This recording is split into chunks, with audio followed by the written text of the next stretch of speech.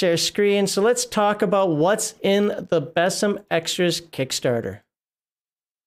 Do that. Come over here. We'll F11 that mess. Get it full up.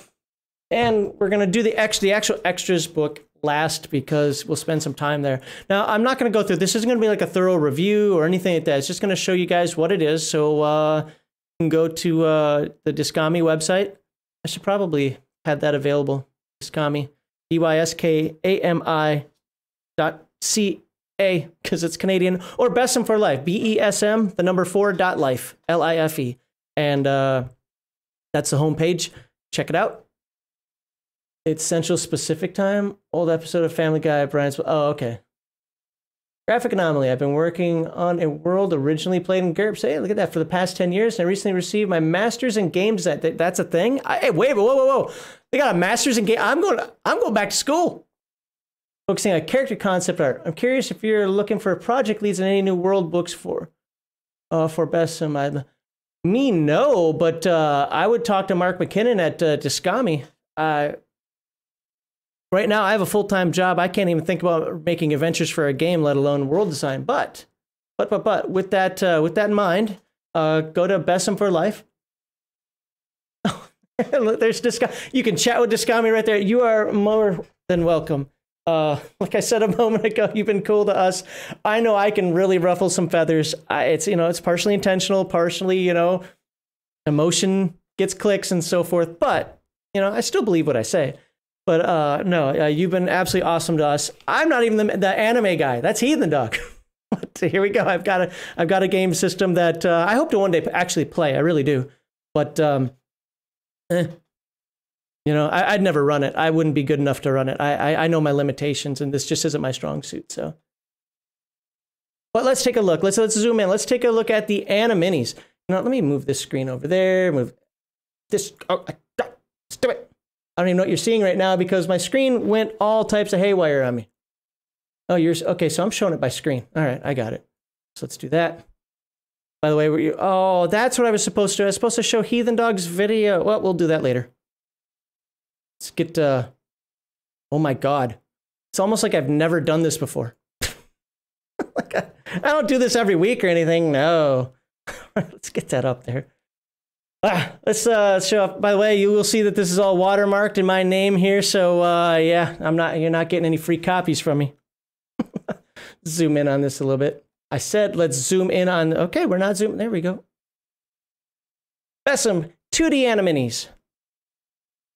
And I know somebody's mad. Those aren't minis. Those are standees. Shut up. I call them minis myself. I go to Arknight because probably expensive for a little clear plastic piece of paper or clear plastic, but I still call them minis. And I have some of my, more obnoxious friends. Those aren't minis. Those are standees. I am not using the word standee. So let's take a look at what they're. Now, one of the things I do believe, and Mark can correct me if I'm wrong, is that these may not be in final print product. Like these are PDFs, so they could get updated at any moment here. Extra flat minis. There you go, squished minis there, ironed minis.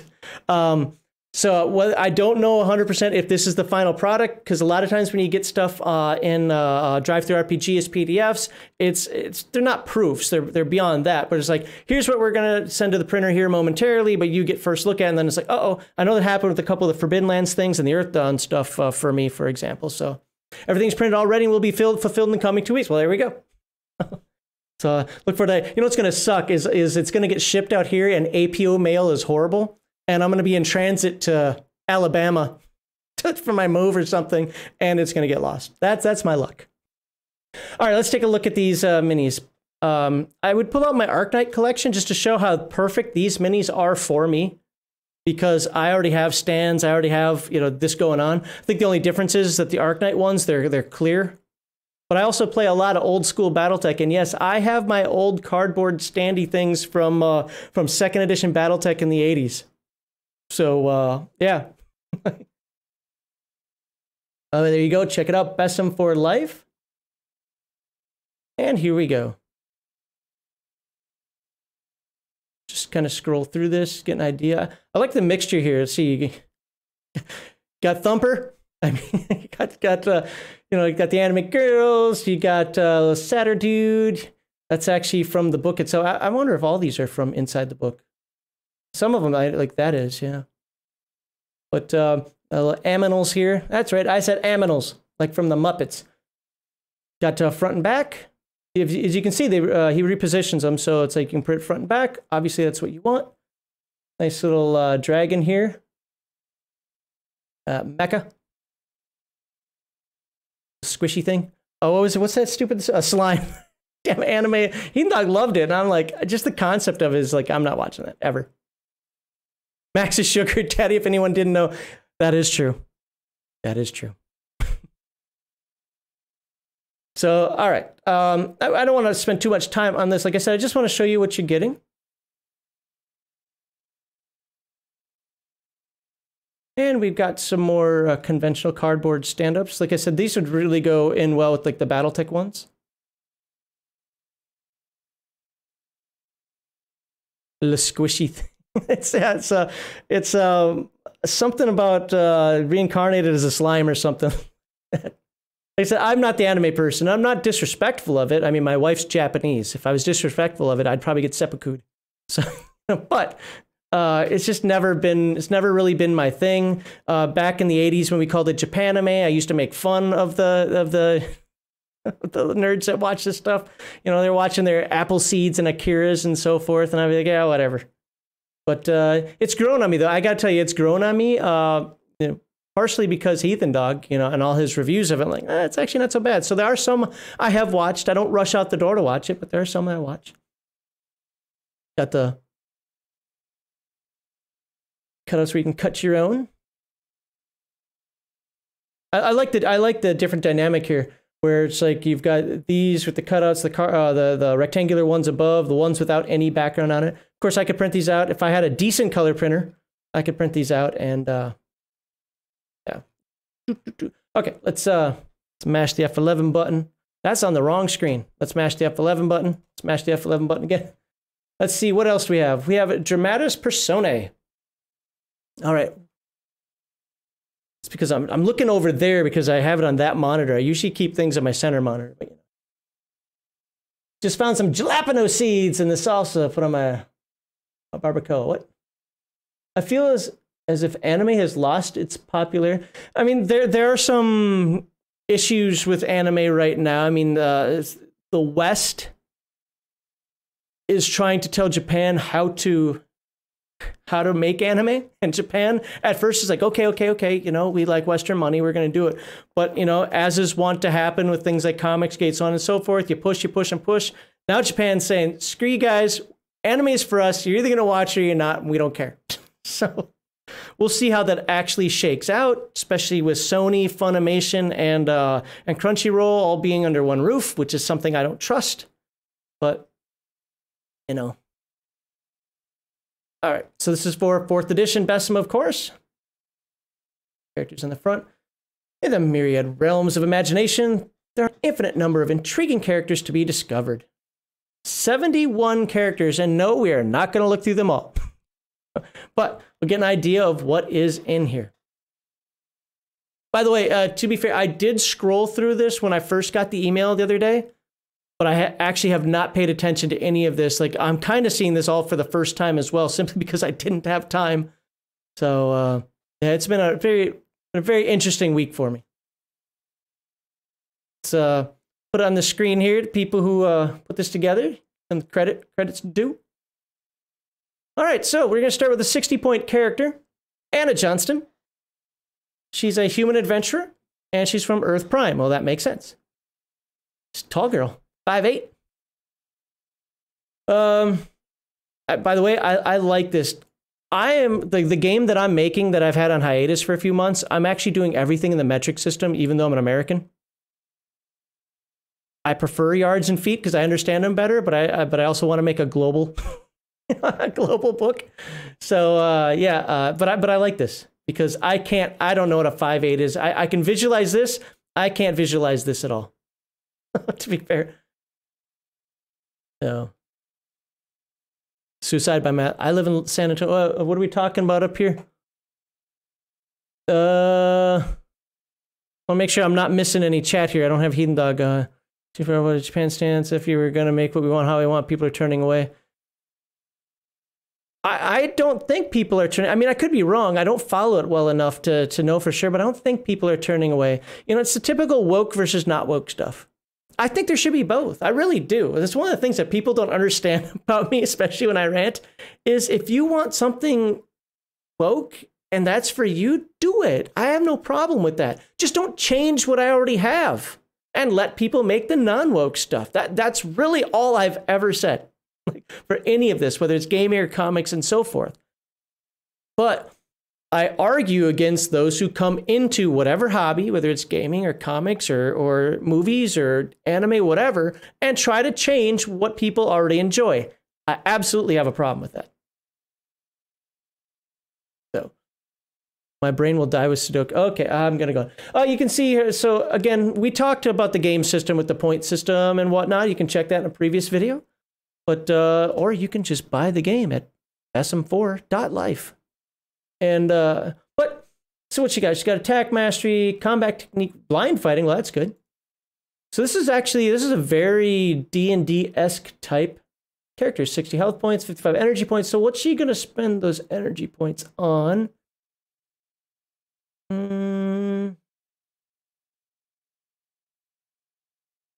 Off the top of my head, I don't see that she necessarily needs to. But this is coming from somebody who's experienced with the game, is other than reading and reviewing it. Character background. See, it's not just stats. They took the time to put backgrounds in. So you're actually playing a character. Now, of course, if you like the way the character was built, make your own. The game says that BESM itself says that from like page 1. It's your game now. Do what you want with it. Pretty sure it's the same here. But I do like this because it gives like, oh, okay. I sometimes, you know, like the old RPG, I can't stand Adventures League and I don't like Pathfinder Society because I don't like those games. But the old days, the RPGA network, I like those. You know, getting handed a character and saying, okay, play it. See how well you do. So, hey, Spectrofire, how you doing? Now, Spectrofire is an anime person. Spectrofire knows his anime. So I'm going to return this. Please do try to stop me. All right, let's go to an 80-point character. 80-point character is Android Battlemate. Oh, there we go. I actually want to see that. I thought that was funny when I first saw it in the book, in the main book. But Donna Marks. So Android Battlemate, Bodyguard, 8. So what do we got here? We got 100 health points, 50 energy points, and a damage multiplier of 5. Jumping, Power Flux. Here we go. Equipment programs. See, these are the things that I don't fully understand. Yes, I can read it. Yes, I can talk about it as I'm reading it, but all told, until I play the game, it's just like Champions for me with the variable power pools and all that other weirdness. BESM is not as intense or as crazy as Champions. Let me be very clear about that. But Achilles heel, electric attacks. Well, that makes sense. She's a robot, right? So, fellow weeb. There you go. She can download new programs to swap out her skill groups. That makes sense. Johnny Mnemonic going on over here, right? I'd say it's probably something pretty good for a cyberpunkish type game. More than that, obviously, but that's the first thing that comes to mind. Damn, these chicks are tall. All right, let's scroll down. Let's just scroll down for a little bit. You can see a whole ton of characters in here. Like I said, the intent was not to go through all of these. Oh, okay. Stop. Who's this? Okay, we got human hacktivist. Cyberpunkish again.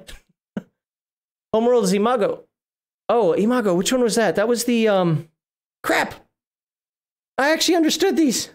I can't think of which one that is off the top of my head. Damn it. Anyway, there are multiple worlds in the anime multiverse for BESM. So she isn't from Earth itself. Japanese cyberpunk equals Bubblegum Crisis and Ghost in the Shell. I've seen a little bit of Ghost in the Shell. It didn't make sense to me because I caught it in the middle. The MMO version of Champions insanely complicated. Yeah, I played the MMO version of Champions when it first came out, but the Reality Punk. That's right. That's right. You know, we just reviewed this. I mean, I've only been separated from the game for a little over a week, and I've already forgotten everything. I feel like such a nerd. A nerd? An idiot. There we go. I was thinking nerd earlier. Oh, I wanted to see her. So her abilities. Anonymous organization. That connected thing could be, we looked at that. That could actually be abused. As a game master, but it's only level 2. It's not that bad. Data X, worldwide activation, concentration. So he's got to concentrate. So it ends up being a level 9 power for only 10 points. Wow, but that concentration, that's okay. So if you can keep her disturbed. Appearance, lightning calculator. Interesting. Here. And she's got 3 full skill groups. Like, now this one's only level 2, but still. And some wealth to back her up. Nice. But she's fragile. Hounded. Hounded. If I remember correctly, that's basically you're annoyed by somebody, but you're annoyed to the point where it's like you just can't get away. Like, it's actually game affecting because you spend points on it. Like, leave me alone. Luminous Saber. She's my favorite character. Okay, so people are talking about stuff. Hey, I'm glad you guys are chatting. Because I pretty much don't understand anything you guys are talking about, so keep chatting amongst yourselves. All right, let's scroll down. Let's see if we can find something weird. That's a tiefling. When I say weird, I mean like really weird. You a hobbit? You're a hobbit, aren't you? Yep, halfling. No, not yet. Only like halfway through. Okay, Jack Dart. Oh, there we go. Just the name alone. We gotta look at Jack Dart. Jack Dart. He's human. His occupation is hot rod, street racer, go speed racer. So he's also from Imago. And habitat is the Dart Machine motorcycle. So his motorcycle is his habitat. So pretty decent stats there. Well, how many points was he? 60 points. Health, okay. I mean, for 60 points, all right. Combat value. Oh, he's got a lot of level 1s. Okay. He's just getting started in the hot rod, you know, in the racing scheme. He can't quite do the pod racing yet. So, got a lot of magnet. He's got a lot of followers also. It's just a magnet for the crazy ones, right? Nemesis. Oh, it's got a nemesis. Dirk Falkirk. Hey, what's this guy's name? Jack Dart versus Dirk Falkirk. Maybe it is pod racing. Maybe it is Cibola over here. Either die or be powerless without his bike. Well, let's see here. He's wanted. Well, social fault, overconfident. Well, with a bunch of 1s, you have to be overconfident. Only way you can get anything done. He's a GEO freelancer. Oh, wow. Remember, this is the corporate world. Or not corporate. Was it corporate? Yeah, you had the 2 big factions. Some crossover Cyberpunk 2020. More content with guessing people are talking. Sorry if I'm missing your chat. I'm trying not to just be boring about. Like I said, usually. Oh, that was something weird. Usually it's me and Heathen Dog here. I got to do this by myself. Only a 40-point character. Now we're maybe talking a companion here, or we're talking, you know, a little bit easier game to play. Yeah, GEO and 1. Pathfinder 2 isn't too bad. Pathfinder 1 and D are way too min-maxwell. I don't like Pathfinder, to get off topic for a moment, because I don't like Paizo as a company. But the one thing you don't hear on our channel is, well, while we rail into Dungeons & Dragons 5th edition, because it's got the Dungeons & Dragons label on it, we don't rail on Pathfinder too much, because it's its own game. If it wants to make new lore and it wants to do things differently and it wants to be its own thing, just like Earthdawn. Earthdawn's its own thing. I don't complain about orcs and Earthdawn, because Earthdawn's always been its own thing. Now, if they're to come in and start saying that orcs are completely different in Earthdawn, that now they're short, non-aggressive, and you know, something else, well, then I'll rail on it. You know, and that's my problem with 5th edition D&D, is that it's not Dungeons & Dragons. Neither is 3rd edition, though, to be fair. But we don't really go off on Pathfinder too much, although none of us like it in Legion of Myth. And what I mean by that, I'm talking like the founders, owners, whatever, Legion of Myth. I'm sure there are people in our Discord who do like it, and if that's what you like, play it. Have fun. There are going to be people who don't like BESM. God forbid. But, you know, there are going to be a lot of people who do. So play it, enjoy it. I got to tell you though, one of the things that I, you know, when I went into BESM, when we first started talking, we go look at episode 1, I go right off the bat and I say, look, this is a point-based game. I don't care that the dude calls it anime game, whatever. I can draw spiky characters on anything and it's an anime game. Champions, GURPS, et cetera, any point-based game, right? I had to backtrack that when I did the review of it. Just the way that how it is really set thematic, because, you know, you tell me it's thematically set a certain way, and I'm going to be like, yeah, whatever. I can thematically set anything up the way I want, but it is thematically, mechanically set up that way. So, yeah. Now, could I go the other way around with it? Could I turn this into a GURPS type game? Why would I want to? So, yeah, I had to kind of, I don't want to say eat crow, but I definitely had to backtrack on that one. So, but let's look at the Shizuka Moto. Tiny, that's probably where some of the points come from. And it's a melting ice cube. That's all you have to know. You are playing a melting ice cube. Okay, what are you actually playing here? So, body is a little low, yeah, but remember, was it 4s are defaults, if I remember? But soul's pretty high. I mean, when I say pretty high, I'm talking for a 40-point character. Your default is kind of 24. It's like the base. So there isn't a lot you do after that. Attack combat value is 4. Yeah, I mean, with the exception of the damage multiplier, these are kind of low. But you're talking a 40-point character. It's okay. Change state, quick change. Cognition, post-cognition, environmental nature. Don't fully know what that means, but it sounds cool. I'd have to look up the ability again. Healing, now that, there you go. And some force field. I mean, it's only 1 point, but hey, heal herself. Heal itself, herself. Skill group domestic. Aw, cook me some food, thanks. And summon creatures. Now you're talking. Summon some creatures to help. So not bad for a 40-point character. I mean, it's tiny. It's not going to do a lot of damage. Even though it says damage multiplier 1, I forget what all the penalties are, but just by being a tiny character, you're suffering. Oh, here we go. Here we go. Divided by 4. The distances, all right here. Minus 20 strength damage. So, you know, if you're used to doing, well, 20 damage, you're doing 0. You know, if you're used to doing 25 damage, you're only doing 5. So, there you go. Oh, God, they're hyper. They're hyper. So this is, my chat's not scrolling here. That's annoying.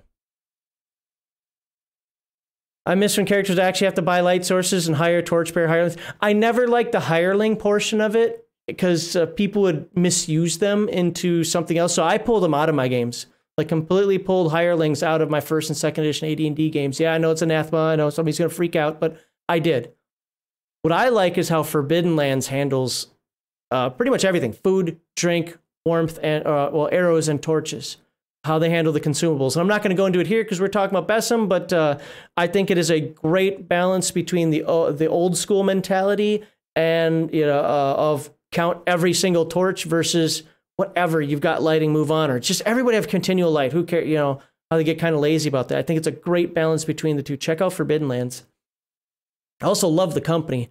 God, I hope they don't go crazy. I mean, I'm always nervous. They're a Swedish company, and they work a lot with the UK, and they have a partnership with Modifius, which is a company I can't stand at all.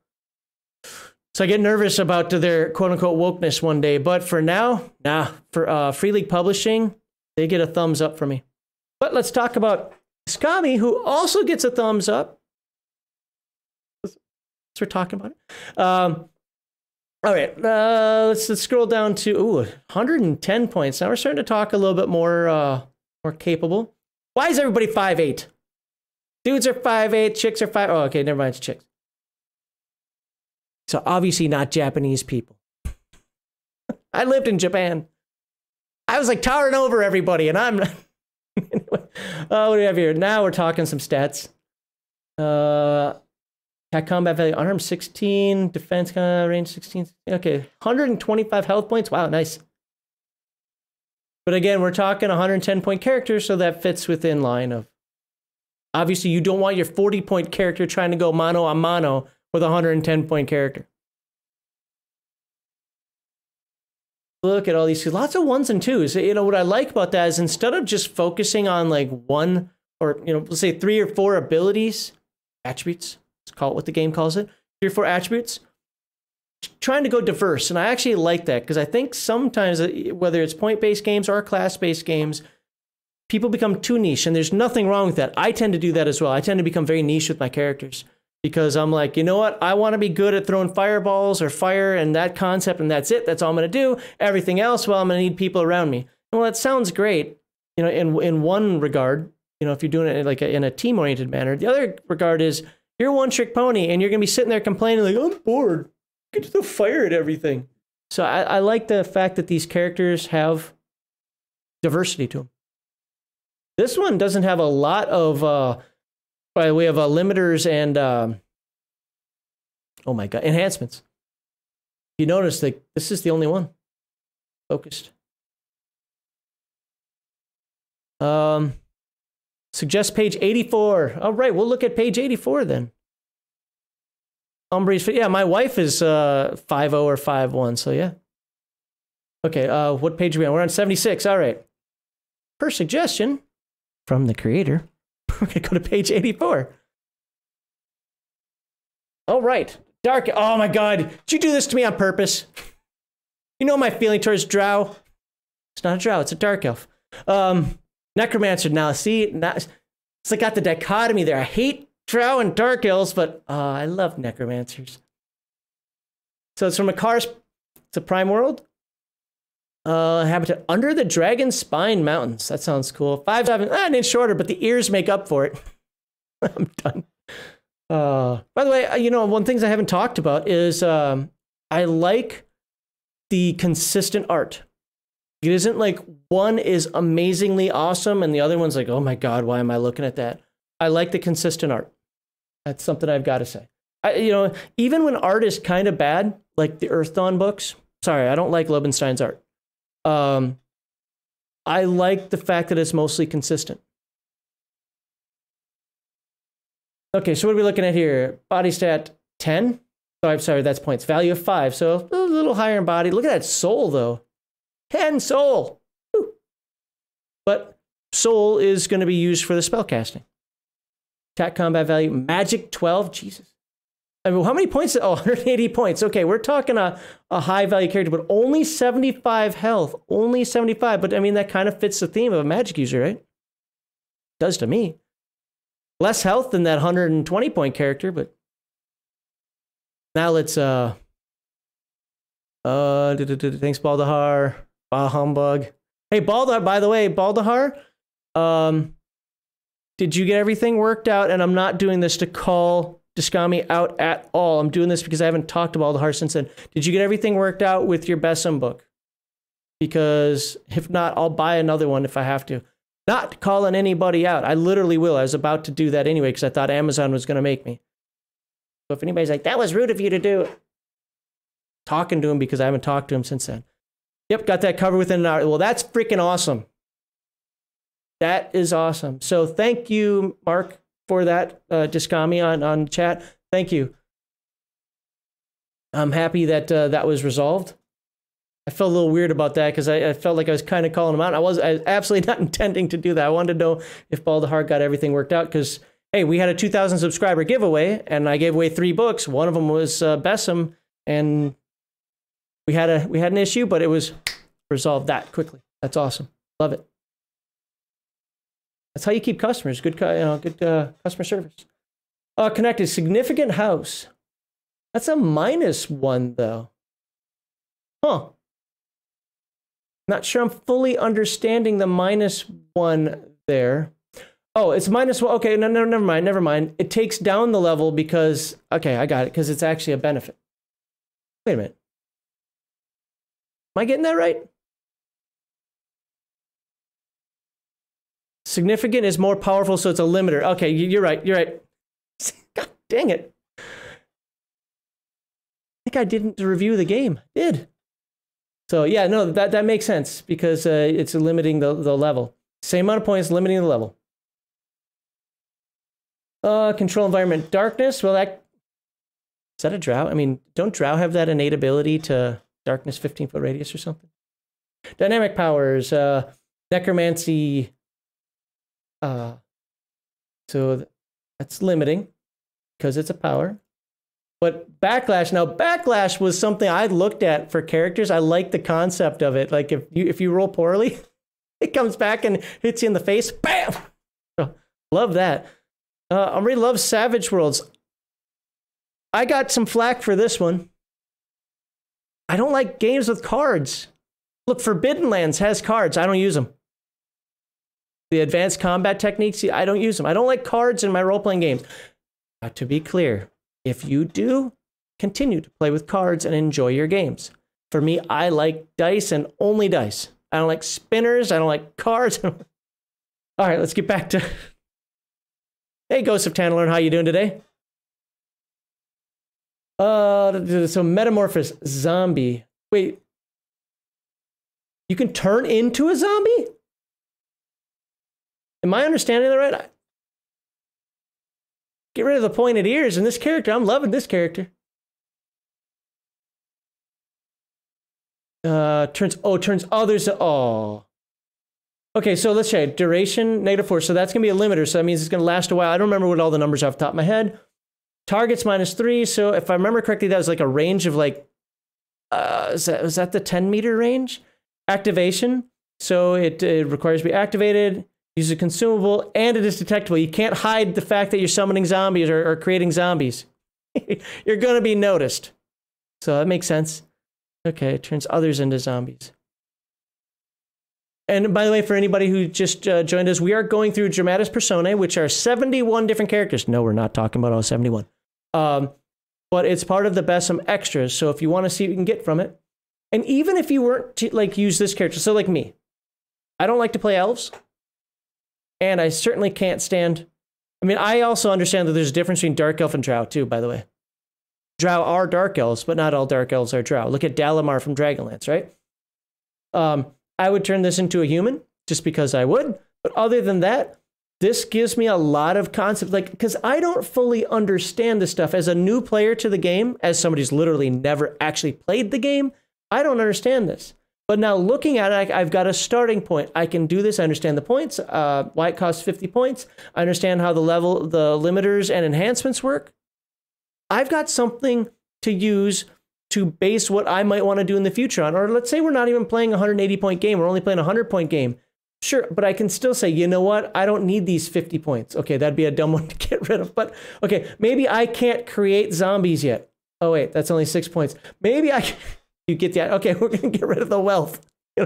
But you get the idea. I can use it to come up with ideas for my own, especially when some of these I'm not fully understanding, like how to put this together. And that was actually kind of...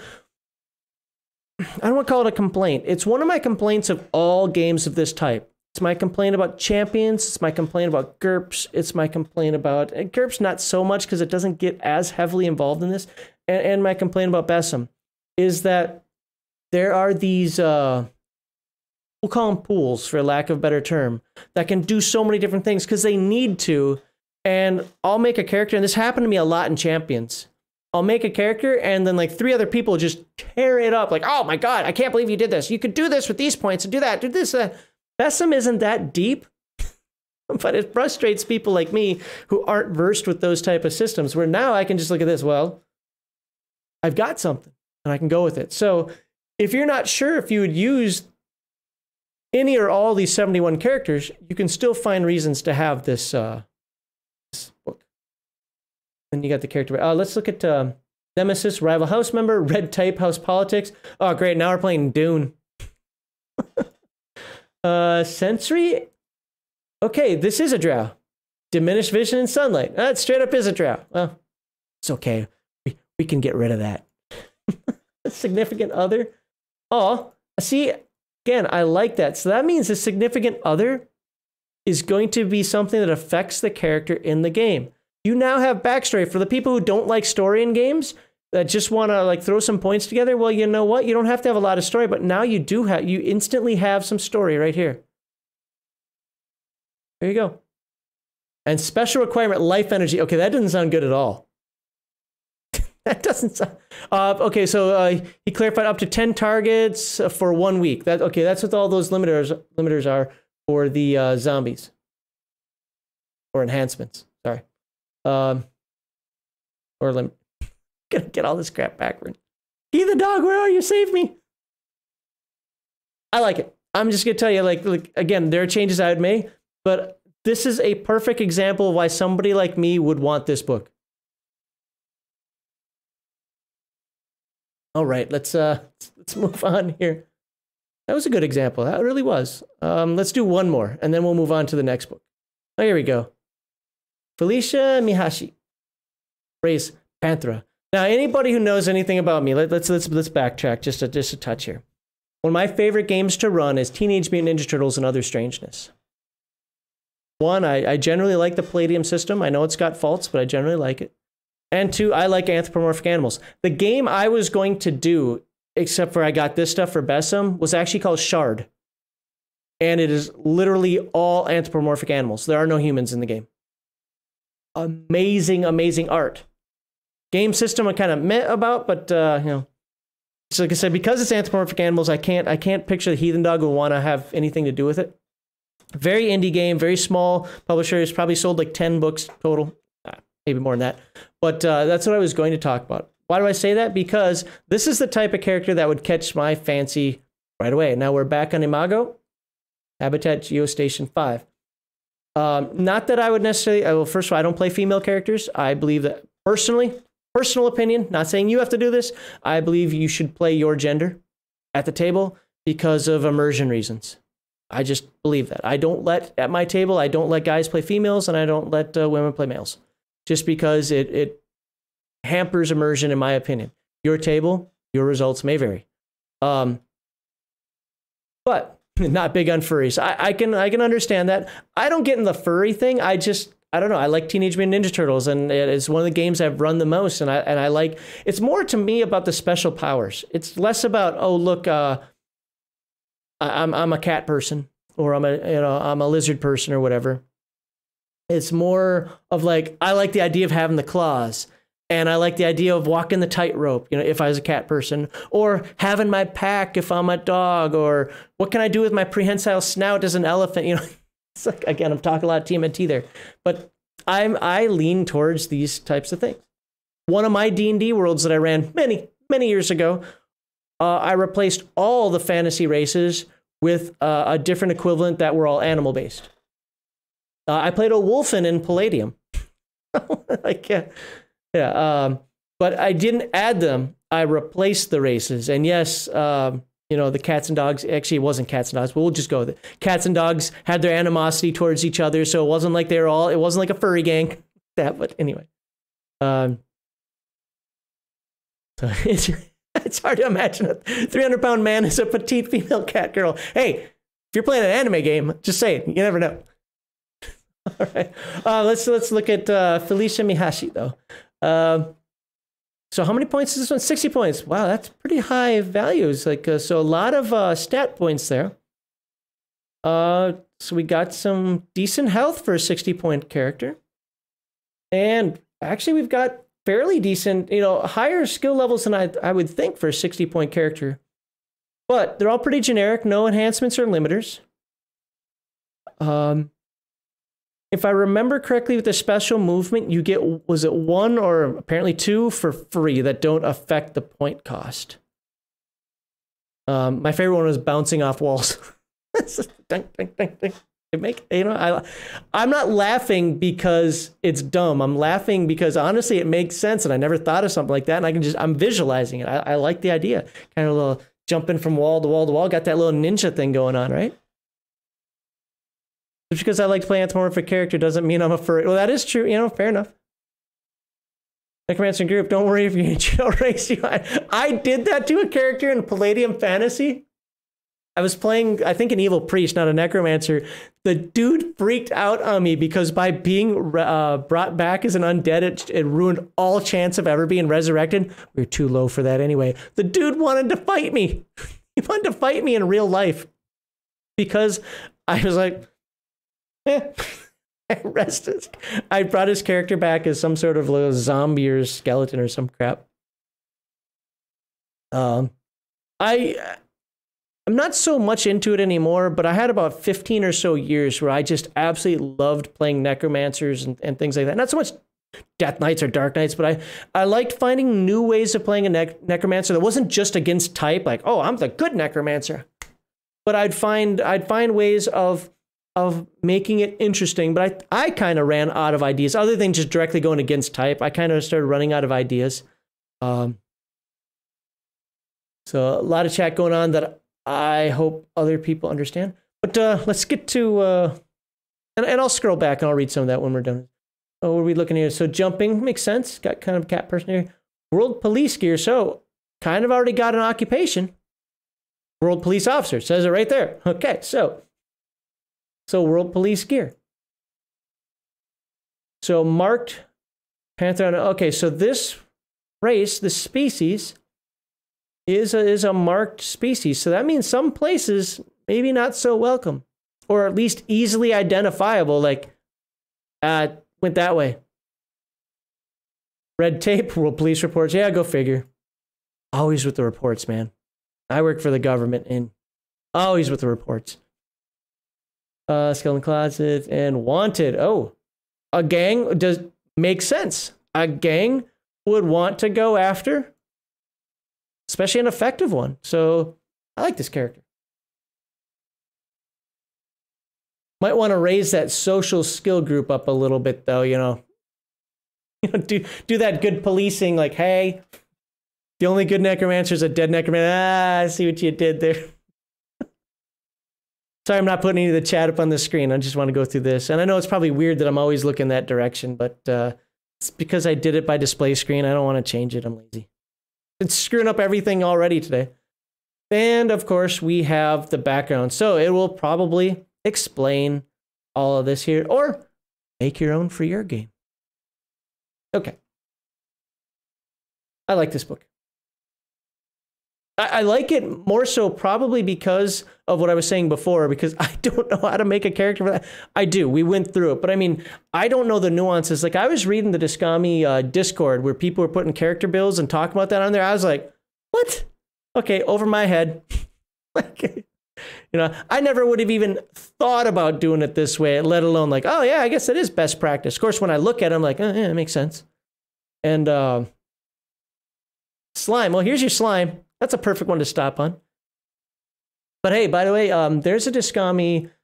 I don't have the link for it. I mean, I have it here. If Mark is still watching, if he wants to post the link, he can do that. If it doesn't work for whatever reason, because it's blocked, I don't know, send it to me on Discord or something, and I can get the link up there, because that it is a good Discord to follow.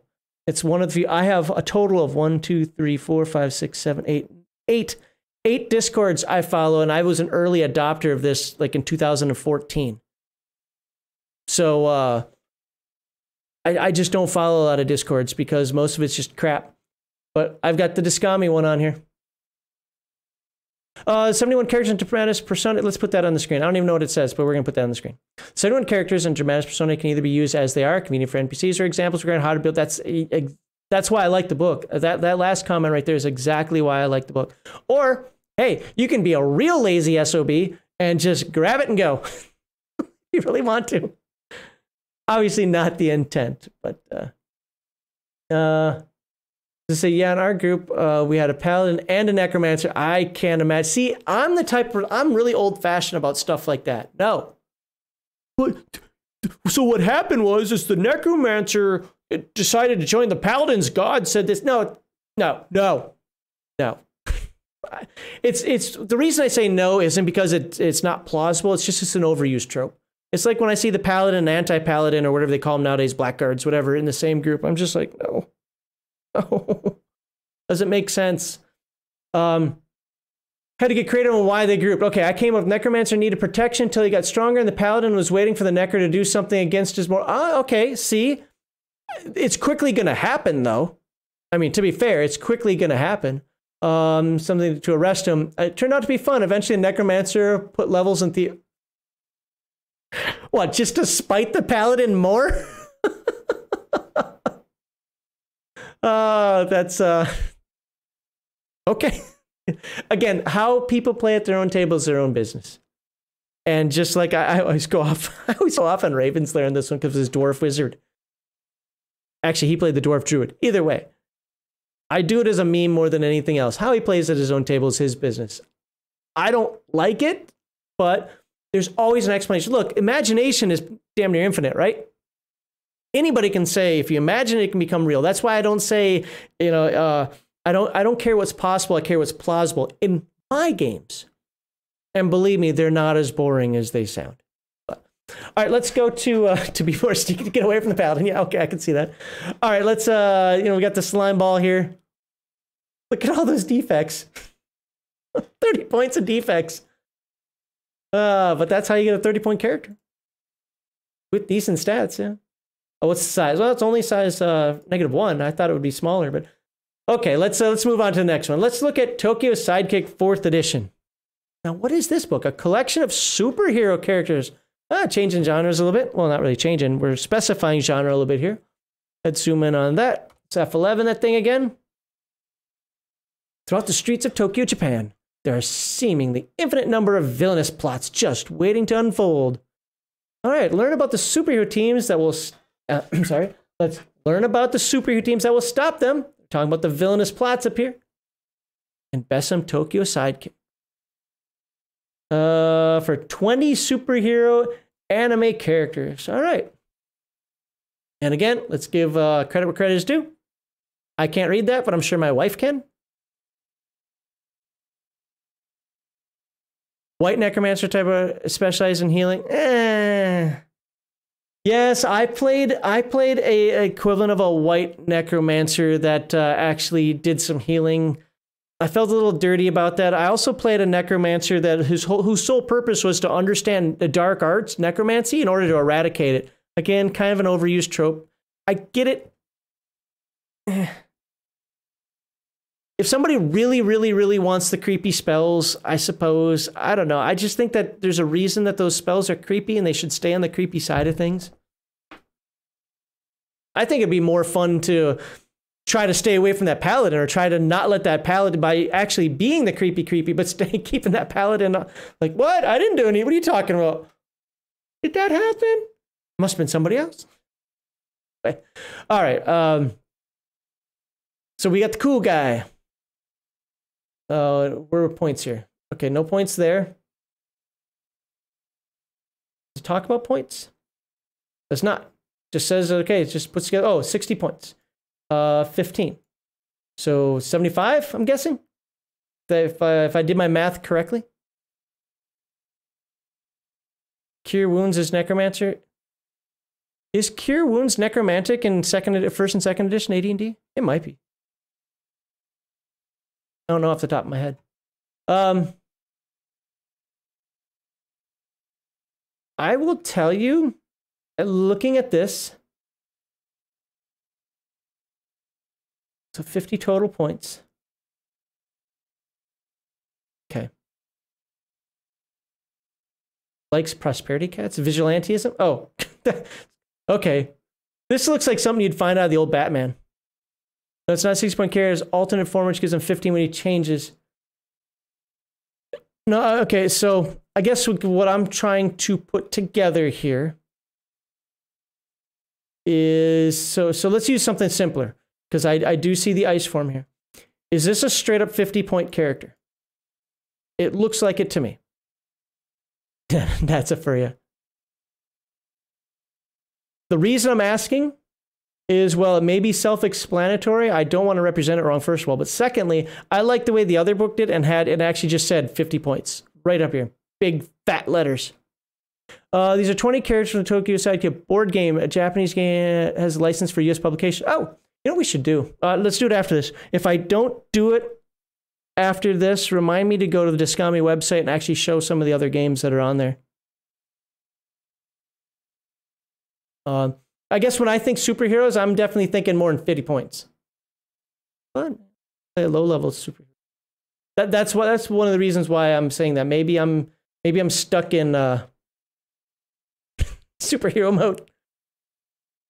Okay, this one's 60 points. Looks like. I mean, and looking at how these numbers are adding up, I mean, I'm pretty sure that is a 60-point character. So, because it fits that price range. Hey, somebody that's not 5'8". Okay. Oh wait, I didn't even realize that. So hero, sidekick. Okay, so we got a hero, we've got a sidekick. Ah, there we go.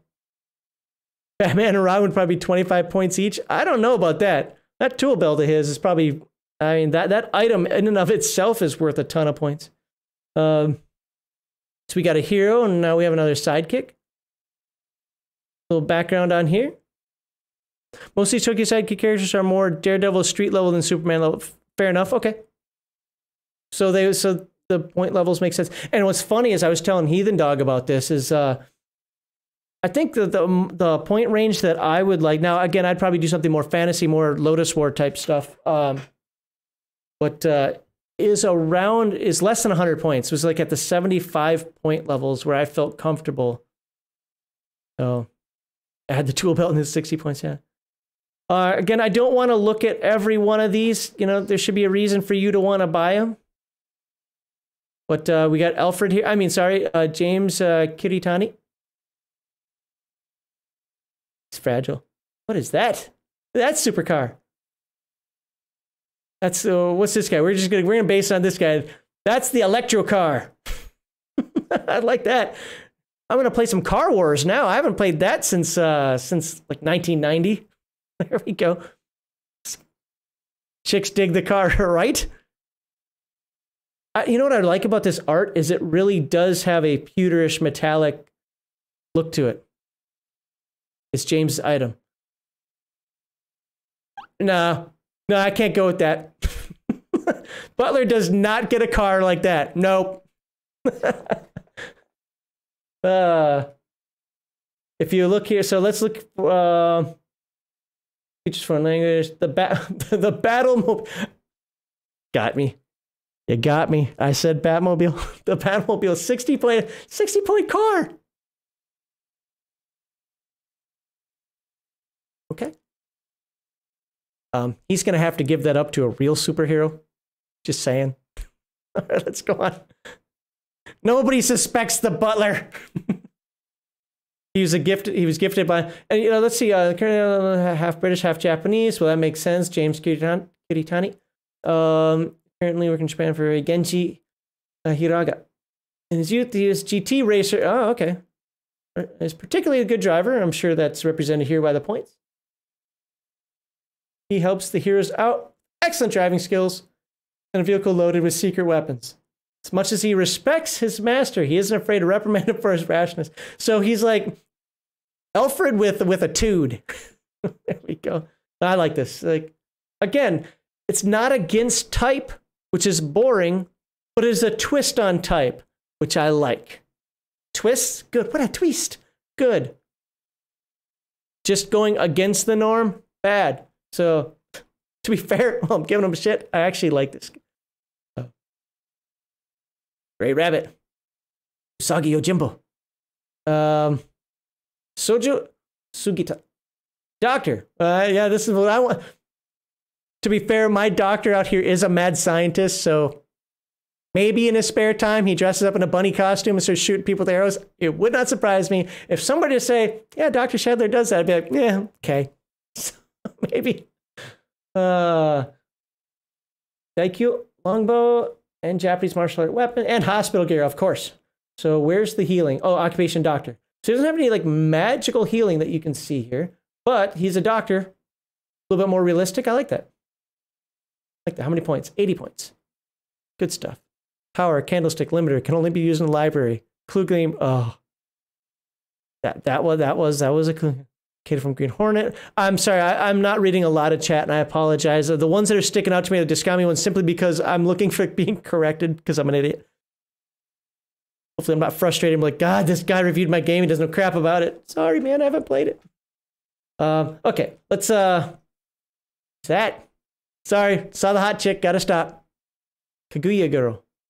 Norisa, known as Mochizuki. Florist. Oh, she's from the moon, you know. Everybody's from the moon. That is a more reasonable height. You know, just floated in from the moon. Why not? A lunar hero that comes in peace. Nobody from the moon ever comes in peace. You not watch 1940s and 50s sci-fi? What she got? Lightning reflexes. Of lunar royal family. Super strength. Okay, that's good. And tough. All right.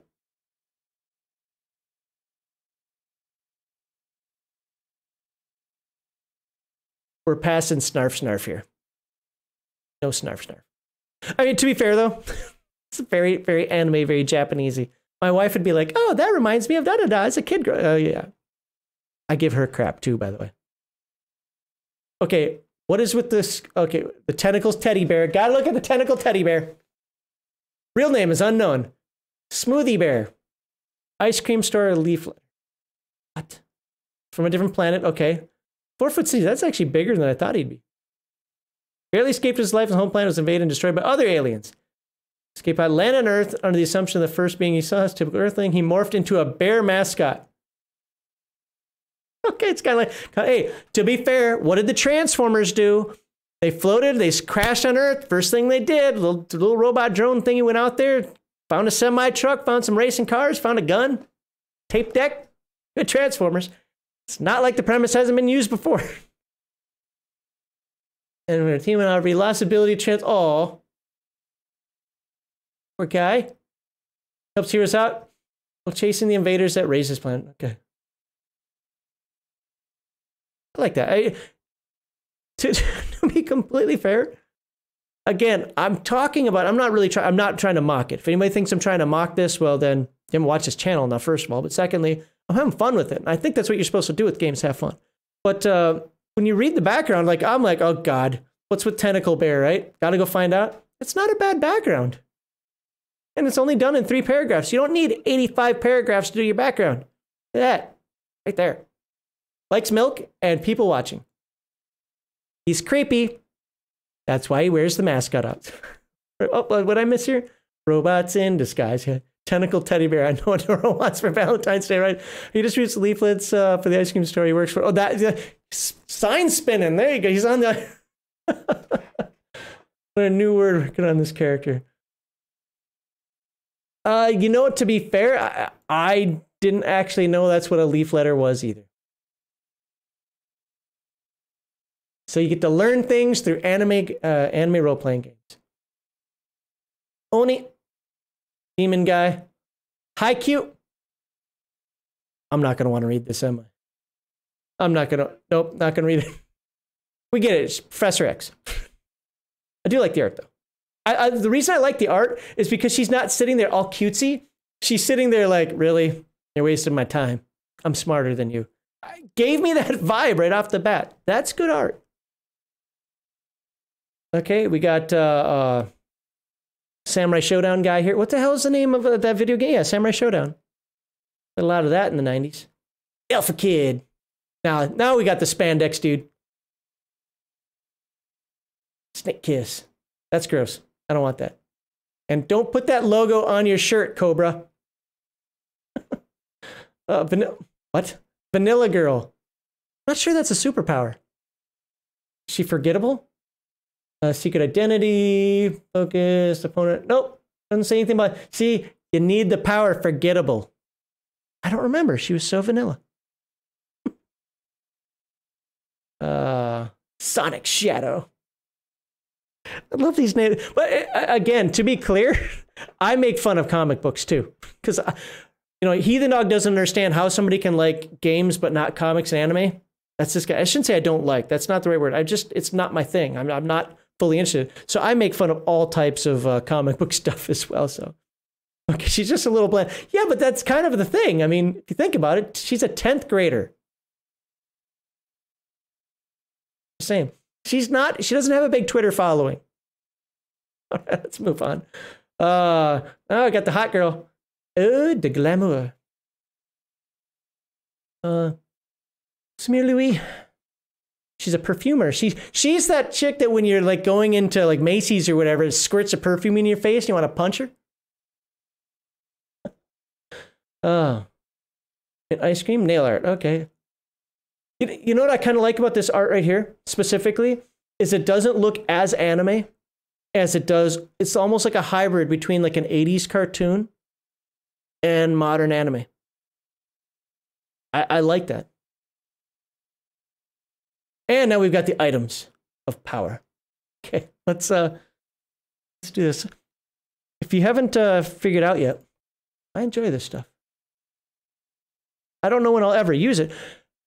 So I'm going to be careful with this one because I don't want to spoil anything. So we're probably not going to go too far in this book. Let me just make sure this is the one I'm thinking. Yeah, okay. I definitely don't want to spoil anything. Go get it. Go play your own adventures. But we'll take a look at it real quickly. Just pretty much the first few pages. That's it. Adventures 4th edition. Introductory Adventures Scenario Volume 1.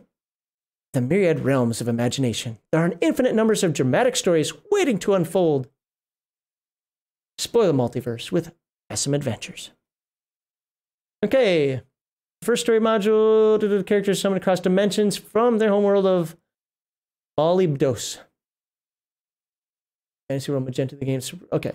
So, I'm going to kind of just stop here. I really don't... I want to give credit where credit's due. I'm sure the introduction won't give too much away. I hope not. It's scenarios for 4 to 6 players, 40 character points, and 90 win on Magenta. Okay. So, I'm a little disheartened that this isn't in color. Not that it does not matter to me. I'm so used to seeing the purples and so forth, though, that I'm like, oh, it's all... But it's still high quality.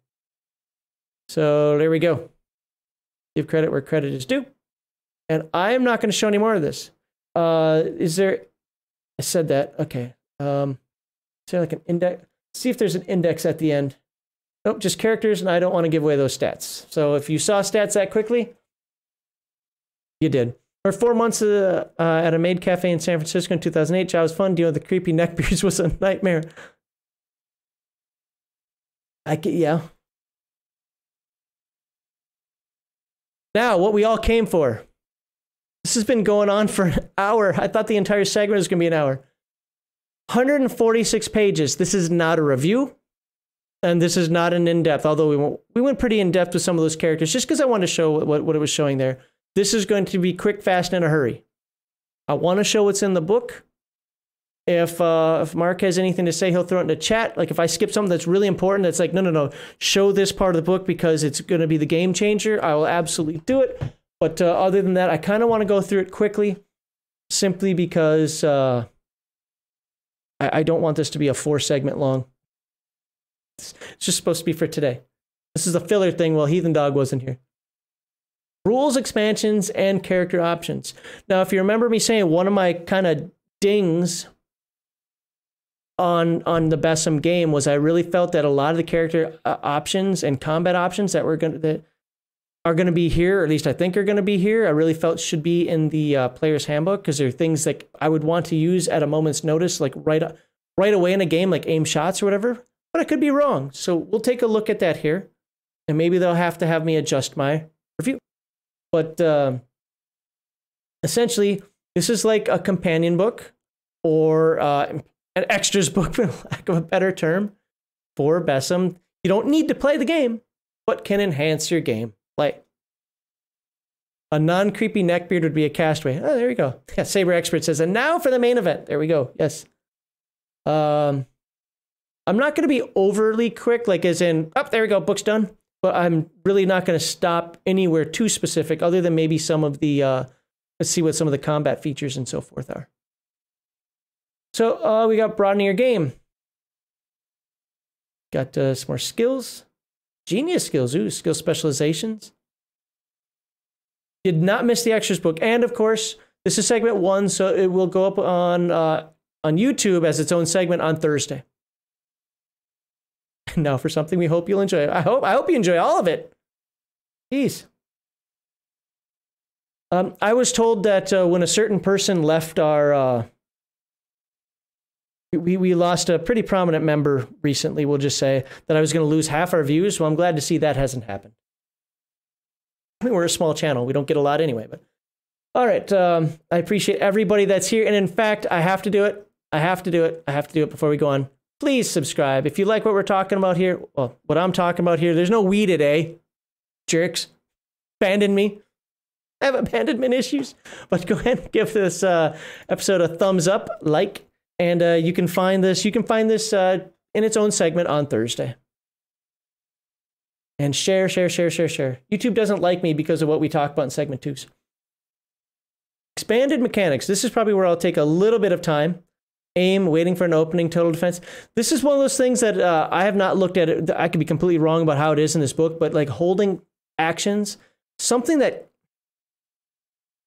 annoys me in games like Dungeons & Dragons. And I don't mean that. I'm just talking general games as a whole. Holding actions always annoys me because on one hand, it makes realistic sense. And you don't want to tell somebody no. On the other hand, every damn round, you've got 3 people trying to hold actions for this and that and the next thing. And I don't want to get into the whole it slows the game down business because I'm one of those people that likes rolling initiative every round. Because I think that randomness is important.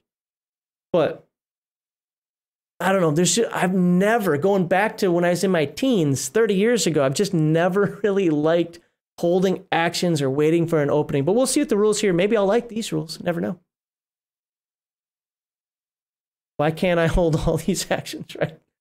We'll have a combat flowchart, combat maneuvers, reading, hold. There we go. Page 35. There goes 36, then back to 35 again. I don't know if we'll find out if that's a typo or if it's just the way the chapter works. I don't know. Let's see, optional rules, critical hits. That's something I'm interested in looking at. So we're going to want to look at page 57. I do want to look at... now, this is something that I can totally see not being in the main rule book of a game. Although a lot of OSR people complain about this. Like, that game doesn't have rules for mass combat. I don't normally want that stuff. I'm not saying it shouldn't be there. But it's not something I need in a main book. Other people do. I don't. All right, let's... Gear mech. Oh, okay, maybe this book will go slower than I thought because a lot of this I'm interested in already. Oh man, stop making such good books. And we're back to the awesome art. What's the dude's name? I think it's gonna be covered. I'll know it when I see it. I think it's Sheelan. Yep, there. Or Shilin. Oh, her name. Oh. I'm misgendering people here because I said his name. But that's awesome. So I'll just have to remember. She's a she. Core framework. Broadening your game. When's the book is kind of released. I think he said that it was going through print process. Or no, it's been printed. It's going through the... just got to be shipped. So I can't send you mine. Watermarked. And I wouldn't do it anyway because I don't believe in stealing. There's a caveat to that rule, but this book doesn't fall in that caveat. It's a zone in. Okay, so we've got attributes. Again, I don't want to read all of this. So absorption. So these are just more powers. You remember attributes in this game are kind of like your powers, your traits, your abilities, and so forth. We've got some absorption. So additional what is this? These entries are either new introductions to BESM, optional game rules, or expansions that add variety of choices to existing attributes. So synergistic damage can be both absorbed by this attribute and converted by the character's conversion attribute. Jeepers creepers. Oh my god, excuse me. I hope you all didn't have to hear that. Character's health and energy potential can never exceed its normal maximum. Well, that would make sense. Just keep sucking in more life. I absorb all the life. I have 1 billion hit points. I mean, I could see that as a story hook, but not for a player character. PDF will be on drive-through Here, let's put this on the screen. PDF will be on drive in mid-January. Print books in retail stores mid-February. Available for direct purpose. Jeepers creepers. I can't read. I can't talk. Direct purchase from our website earlier, though. And we will take a look. Like I said, if I forget, make sure I don't forget. And we'll show off the Dyskami website.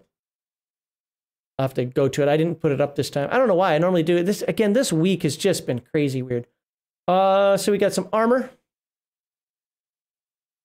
somebody got mad at me because like, so you complained about the book being written in the they them gender neutral format, which it's not the gender neutral thing that bothers me. It's the they them thing that does. And it always will. But you didn't care about the misspellings. I'm like, these aren't misspellings. It's from Canada. Like that's how it's spelled. No, it didn't bother me. Just like a lot of times we put Z's in things that, British English uses S's. Why wouldn't? No. It's like, I think you're a hypocrite on that one. It won't be the first time somebody called me that. So anyway, we got a bunch of new attributes. Oh. Hey, somebody's playing not Project Mars. What the hell's that Paradox Interactive game? Surviving Mars? I still find focus spelling weird. Hey, look. I always say that there's one thing the Brits absolutely have right, and I know this is Canadian, but I'm saying the Brits specifically, is aluminium. I hate the word aluminum. It sounds... Skills versus groups. All right. So, physical versus social defects. We talked about defects. You can look at that in our past videos. I really don't want to stop on every little thing that, holy crap. Now, the area assignments have, guys, I think it only did go like 1 through 5, 1 through 6 in the main book. Wow. So in case you want to affect an entire solar system with your fireball spell, there you go. Who knows? Anyone knows up with the A to Z thing? Well, they say Z for Z. I mean, I guess because I speak, well, I'm not fluent. I'm not even conversational in 2 of them. I can read it enough to be dangerous, but I speak French, Russian, and Japanese. Okay, my wife would say no to the Japanese thing. Some of that stuff, like the Z thing, doesn't bother me. And so, in fact, some of it makes sense. It's a way the CIA uses to determine where you're from, though. If you think you're gonna, fool somebody, better learn how to actually speak like them. Some good art. Okay, I want to go to page, I think it's 35. Sanity rolls. Hold on, stop. This is for Heathen Dog. For gritty horror games and paranormal occult adventures. Remember, Heathen Dog, we're going to also, later on, we're going to do Heathen Dog's video for his Call of Cthulhu. Remember, if you're a paid backer, you get first shot. If you're a follower, subscriber, non-paid one, just follower, subscriber, you get second shot. Heathen Dog's running a Call of Cthulhu game because of our 2,000 subscriber giveaway stuff. And I'll have a video on that later. So if you're interested in that, sign up on our Discord.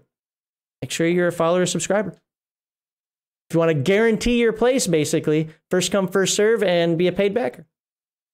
Our character's confronted by a traumatic experience. By the way, everybody uses Call of Cthulhu, but, the Palladium system has horror factor. I think it was a little too intense in Palladium. I always tone it down a little bit. So this wouldn't be the first game to do it, but I like this stuff. And I even use this sometimes in fantasy. If we're playing an off the farm type fantasy game, and it's the first time you've seen something really crazy in a low magic world, we're not talking like a high fantasy world, we're talking like more of a low fantasy world. Oh, I'll absolutely use some sort of horror or sanity roll. So it's great. Whenever a character is confronted by a traumatic experience or otherwise perceives an odd event that challenges their understanding of reality, I just said it. Wow. The GM may ask for a sanity roll. Similar to a stat roll, the success of a sanity roll is determined by rolling 2 dice and then adding the average rounded down of the character's mind and soul stats. Well, that makes sense. The result is a total roll, which is compared to the target number. Okay. Makes sense. Mike? Feeding octopus to the kid. What? Oh, I see. Okay, because of what Norma said. Palladium also to Beyond the Supernatural and Night being RPGs. Yes, that is true. Beyond the I don't think they have the license for Beyond the Supernatural anymore. I could be wrong. I know they lost a couple of their like the Robotech license, and I'm mad because I didn't get any of the Robotech games before they lost the license. All right, but you can look at the sanity rolls here. So if you want to run a horror game with BESM, boom, there it is. Good stuff. Good stuff. Good stuff. Location.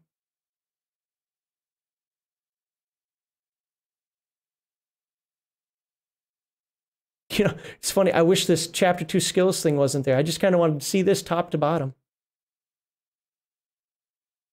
I wish I could afford a good artist for my stuff. All right, skills. So skill ranks, casual skill exposure, skill entries, skill specialization. I don't know why when I saw this, I was reminded of an anime I absolutely can't stand. There's probably no reason for it other than the fact that it's very blue hue. But I remember Sheriff many, many years ago, 20 or so years ago, made me watch this anime called Perfect Blue. And I almost broke his DVD in half. Acrobatics. 3 points per level. So more skill groups. Okay, animal training. Any single animal, such as bears, dogs. So right here, we got the circus. Acrobat, animal training. Oh, my cat's leaving. My wife must be feeding him. We got the circus going on here. Biological sciences. This is good. This is good not only because they're there, but also like this discussion here. For genius skills. A skill ranked beyond the usual rank 6 limit is considered a genius skill that represents an unusual mastery in the field. Okay, got it. Got it. You can read more. I saw the genius in there, the rank 8. I like more skill groups.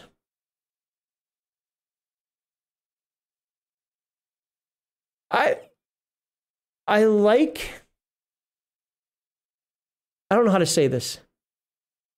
I like what this artwork is trying to show. I don't like the art style, but it reminds me like, not this necessarily specifically, but Impressionism. I hate Impressionism. God, had an entire quarter of French my senior year in high school where we had to deal with freaking Impressionism. And I hated every minute of it. I like my art to be realistic, even if it's cartoony realistic, but it's good. Don't get me wrong. It's good. It's just not the style I like. Looks like it was done with chalk. That's something I tried to do when I was, I used to be a graphic artist when I was in the Air Force. They gave me some sticks of chalk in this little metal container. It came out looking like total mud. You'd have been better off grabbing the 5-year-olds that do little hopscotch stuff on the road than what I was trying to do. Oh, God, it was bad. I got a whole bunch more. Look at all these skills. Okay. Lots and lots of skills. At some point, Impressionism is just random color. You know, what is cool about Impressionism is when you stand like a mile away, you're like, oh, I wonder what that is. Then you walk up to you and like, oh, I got no definition. Thanks, Dick. You know, so. I want to be clear that I thought that was good art because I could feel like, to me, when I look at things like any sort of art, I look for an emotional response. So this is one of the things about music. A lot of people say, I listen to music for fun. Well, I've got Weird Al for that. Other than that, I want music to invoke some sort of, and it doesn't have to be necessarily through the actual words of the lyrics, but just the way the song is put together. I want it to invoke some sort of emotion on me, which is why I'm really picky about singers. Why I love Camelot, spelled with a K, the Roy Khan era Camelot, because he could invoke that emotion when I'm listening to it, even if I didn't know all the lyrics to the word. And this does that. I just don't like the style. It's not for me. This is, you know, I feel like this is just a cell from a show. A varying skill cost by genre. That's an interesting one. The point cost of a skill is based on its utility. Oh, yeah. Well, that was kind of mentioned already in the main book. Otherwise, highly detailed and technical skills such as sciences and medical engineering fields would always be the most costly regardless of their utility within the game. For example, typical action-adventure setting, the action, scientific, and tech skills are fairly costly. Conversely, the humanistic and business skills are inexpensive. But if you're playing a diplomatic-style game, heavy roleplay, I could see that absolutely being flipped on its side. Okay, so you see, okay, says it right here. The reverse is true in a slice-of-life setting. Yeah, yep. Yeah, makes sense. I thought it said this in the main book, though, or at least I felt it said that if it didn't directly. But probably just goes into more expounding upon this is what an extras or a player's companion or whatever type book is supposed to have. So this is good stuff. Genre skill cost by oh wow. Okay, well, there you go. Obviously you're welcome to do your own, but that's Okay. I'm doing a horror game. Excuse me, I got the hiccups. A classic horror. Hold on a second.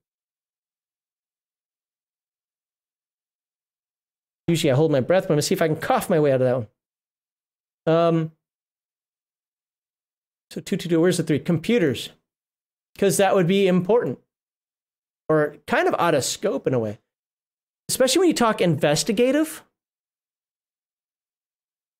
Yeah, I can see that being important. Intimidation to get information. Yeah, I could see that. Occult, of course. What is every Cthulhu game? Okay, yeah, no, it makes sense. Jeepers, and more. Okay, stop with the genres, man. That's actually good stuff. Like, holy oh wait, hold on. Fantasy. Oh, okay, I see how it's broken down. Modern day, fantasy and future. Stop highlighting. Historical. Okay, good stuff. Whoa. Bright colors on that one. Wow, I like attacked my eye hole. Oh my God, yeah, but they're good charts. I used to play a Hackmaster, Rollmaster way back, not Hackmaster, Chartmaster and Rollmaster way back in the day. Charts don't bother me. In fact, if it's going to help me, come on, I can't have computers in the age of discovery. What's up with that? When did Pascal live? Claude Monet was great. I had to learn Monet and Renoir and that other dude that started with an R. Okay.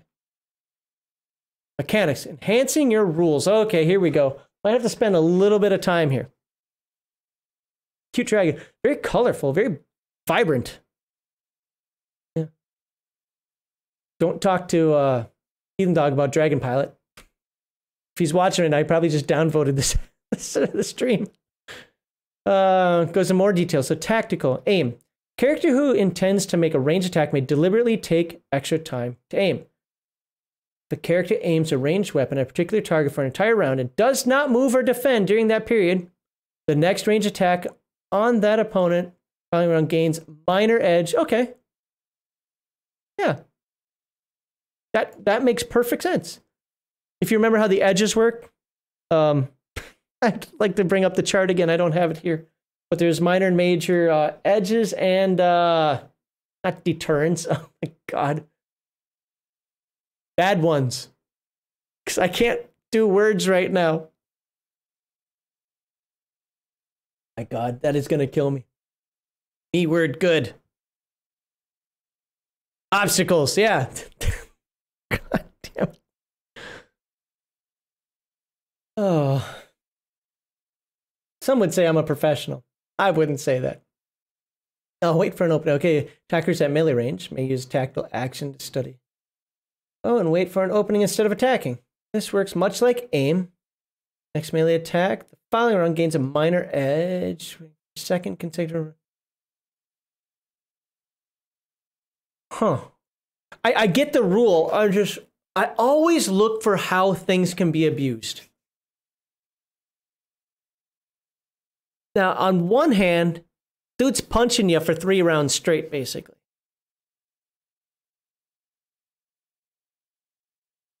Yeah. If you've got like a one-shot item or something like that, like a poison, okay. No, I can see this. I charge my classmates a payment and sour gummy worms and Dr. Pepper for me to check them out. We gave... My wife said, hey, bring these to... Oh, you're not going to see it because green screen. My wife said, bring these to work. I'm like, work is never going to trust jelly beans again because we did not just the Bean Boozled, but the Harry Potter ones. By the way, there's an old video. It's somewhere on our channel somewhere of me playing Monopoly with Heathen Dog. And every time I owed him rent or whatever, I had to pop one of those stupid Harry Potter nasty jelly beans. And by the end of it, my face is pale. I was drinking vodka to get rid of the taste.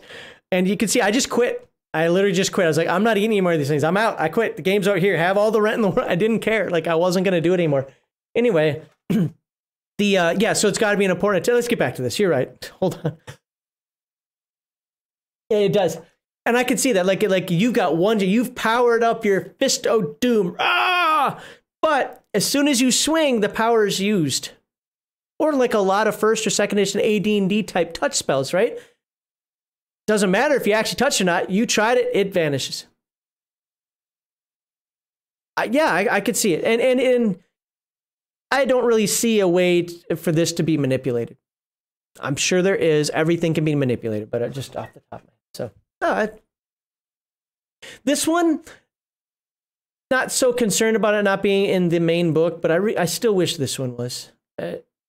It's not like, oh my God, the game sucks or anything like that. Not by any stretch of imagination. This is just so prevalent in many games. Total defense, a character who takes this defensive attack. This reminds me of defensive stance in Earth Dawn already. Still move normally, may not take other actions. Characters how many each round? It's characters dodging and weaving. Okay, character receives a major edge on all defense rolls. Okay. Major, I mean, it jumps right to major. So you can move, but you can't attack. Okay, yeah. That's good stuff. Defense is one that I feel works for any game. Yeah. How did it work in Earth Dawn? In Earth Dawn, it... oh, crap. I mentioned Earth Dawn. Got a drink. It was... crap, I forget how... My brain. I hope this isn't senility or Alzheimer's. That'd be bad. I'm too young for that stuff. Defensive stance. It was a +3 to physical defense. Oh my God. Whatever. Let's just move on. Ready. Holding actions. All right. This one we're going to take a look at too. I need to drink a little more, faster, coughing more. All right. If you want to complain about a spelling, you can complain about maneuver there. Spelled right. I'm just saying. But you know, the ready maneuver lets an attacker take an action later in the round, after the character's initiative is over, but before the start of the next one. Okay. Initiative player specifies the action. So I'm kind of reading to myself here just because I want to digest it. Specifies the action the character will take and the conditions under which the character will take it. Yes. Okay. Time for the character to then take readied action in response to that condition. Like it so far. I want to see where this ends up. What I like about it is I think I like where this is leading. They then take the readied action in response to that condition. Here's ready action occurs just before the action triggers it. Okay, yep, I'm good with this. The triggered action is part of the opponent's activities. Oh, if, here we go. Character interrupts the opponent's action because it takes place beforehand. Yes. Still capable of doing so, the opponent continues to do it. Okay. If the character comes to the action and has not yet performed the ready action is locked. Okay, yes, I like this. I like this. So basically, it isn't just holding action. You're holding action for a certain event. Well, it didn't happen. I still need to do something. No, you were waiting for that event to happen. I like this. Oh, takes ready action the next round. Count rises to a new point. Do not get additional regular action that round. Okay. Character comes to the next action, has not yet performed the readied action. The readied action is lost. Yep. The character takes the readied action in the next round for the...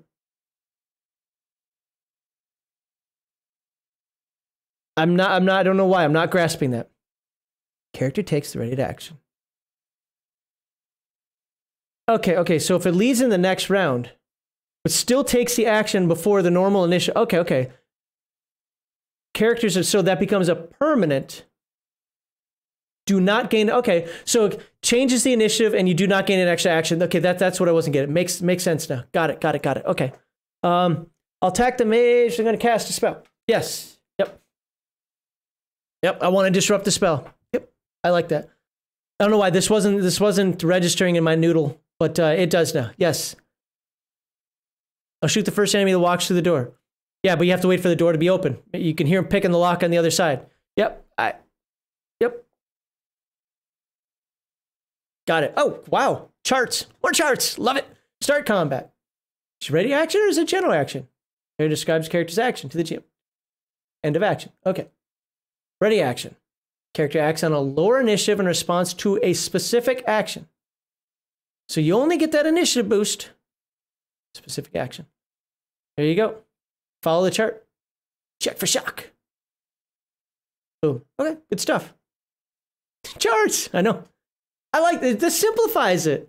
You know, as somebody who used to be a graphic artist in the Air Force and had to make 1 billion PowerPoints, I can read this in an instant. So I like it. And what I like about this is, again, I keep talking about the complaints. And remember, I rated the game fairly high. To me, an average game is average. That's rated a 10. This game got rated a 14. And I work on a bell curve, so it's almost impossible to get to that 20. One of the things I said, though, is I wish there would have been more of the, what do you call it, the examples. Like the gameplay examples. Instead of the long, drawn-out ones, you know, kind of like with the old Battletech, which book was it? One of my favorite Battletech, wasn't the hardcover one. It was like it's the one with the Mad Cat on the front of it. Anyway, it broke down some of the actions into, instead of the full round, just what is happening at that place. And this chart takes the place of that. So I'm okay with it not having it, because I can look at this and say, okay, pop, pop, pop. I understand it now. Because if you remember, just a moment ago, I'm reading this, and I'm like, hold on. In the middle of a game, I get frustrated if I have to go, hold on. This I get. So, no, I like this. No. I use 3.5e delay for characters that are busy looking up action in the middle of the turn. So again, I'm not a big fan of WotC D&D, so I don't play 3.5 or any of that mess, but I have, don't get me wrong. But yeah, sometimes you just got to keep the game moving, you know? I don't know if I want to do this or that. Great, you don't know. Moving on to the next player. But I didn't get my action. You're right, you were standing there going, Okay, initial consequences of readying. Oh, the holding character's initiative result changes after ready action. Oh, since each character initiative determined only once at the beginning of combat, the rest of the encounter initiative result is count on. For the rest of the encounter, the initiative result is the count on which the character took the readied action.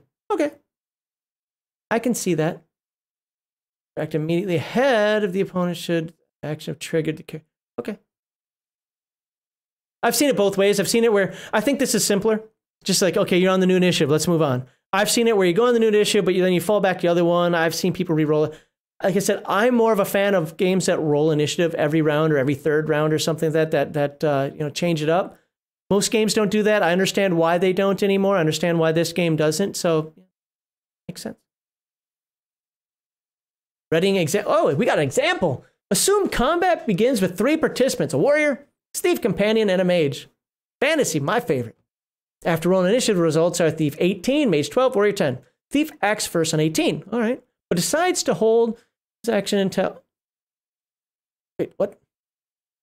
I'm confused. All right. Until they see what the mage will do. Consequently, the initiative 18.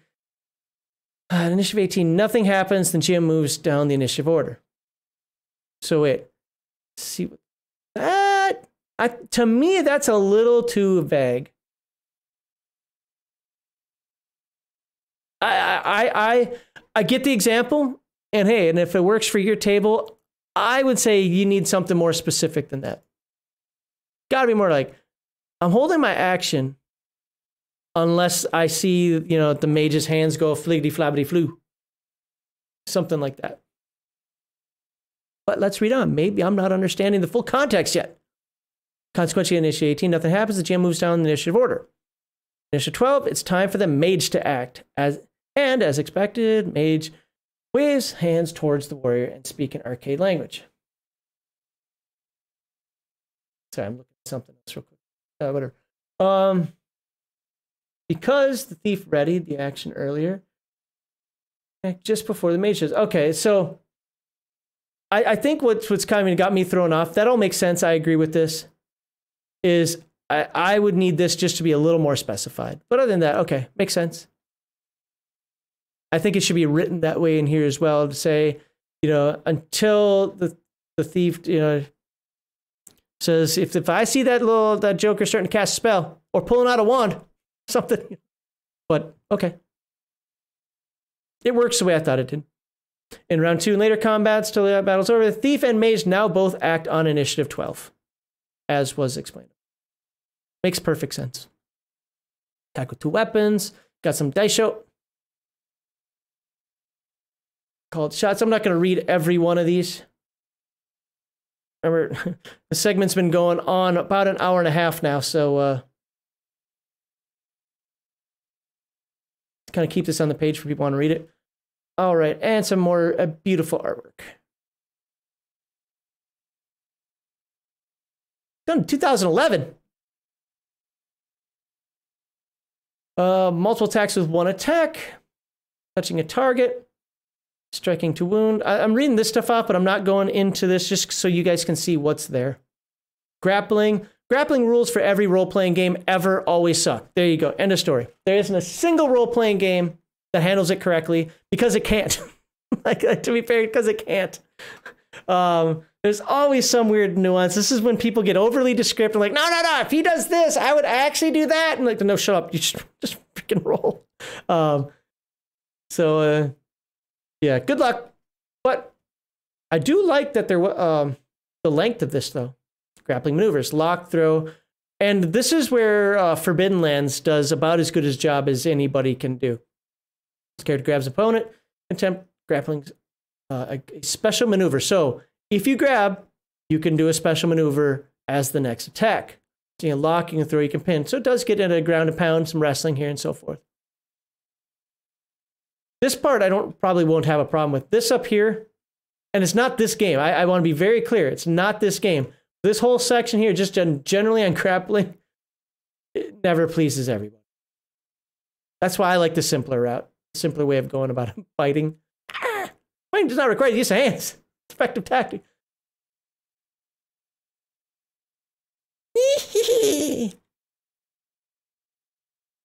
All right, expanded combat modifiers. Movement attack penalties. Now we're getting into some tactical stuff. Defending with a shield. Oh, sorry. Expanded defense rules. Defending with a shield.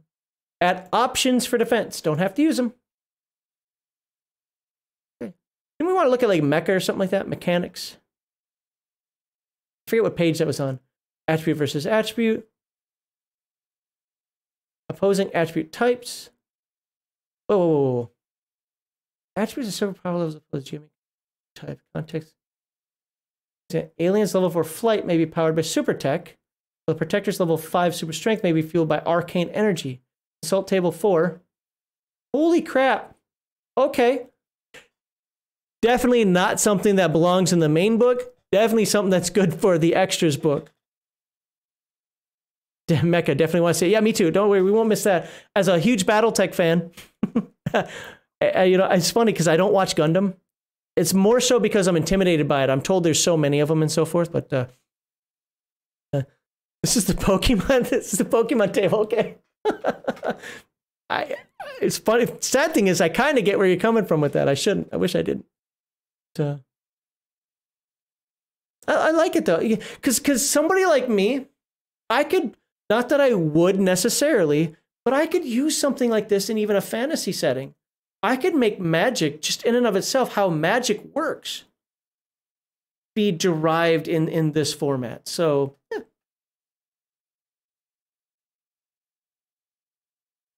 yeah. Ice is strong against blood. For some reason, I read it as ice cream.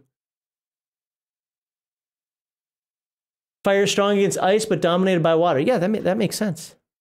I don't know why I read this as ice cream. What does ice cream have to do with blood? Oh, ice. Again, reading comprehension. Just don't have it today. All right, we're starting to lose viewers. I'm boring people. Got to stop that. All right. I do like that though. That is a great concept and chart. 2 minors equals a major. 2 rights equal a wrong. Just remember that. I mean, what? Or 2 wrongs equal a right. I don't know. Maxing out major's fine. So these are edges and obstacles. Okay. There's more stuff. Morale for NPCs. I like, by the way, if you didn't notice, this book is 146 pages in the PDF. It's not like there's only 5 things in here. You're getting a good value.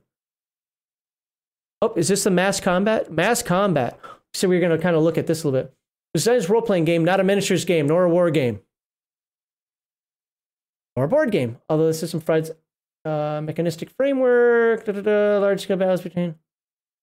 I really think that, and maybe that's what this narrative decision is going to say. I always felt that large scale battles, even if the players were part of them, you only handle the players part of it. The rest of it is done narratively, so they can feel if there's a world around them.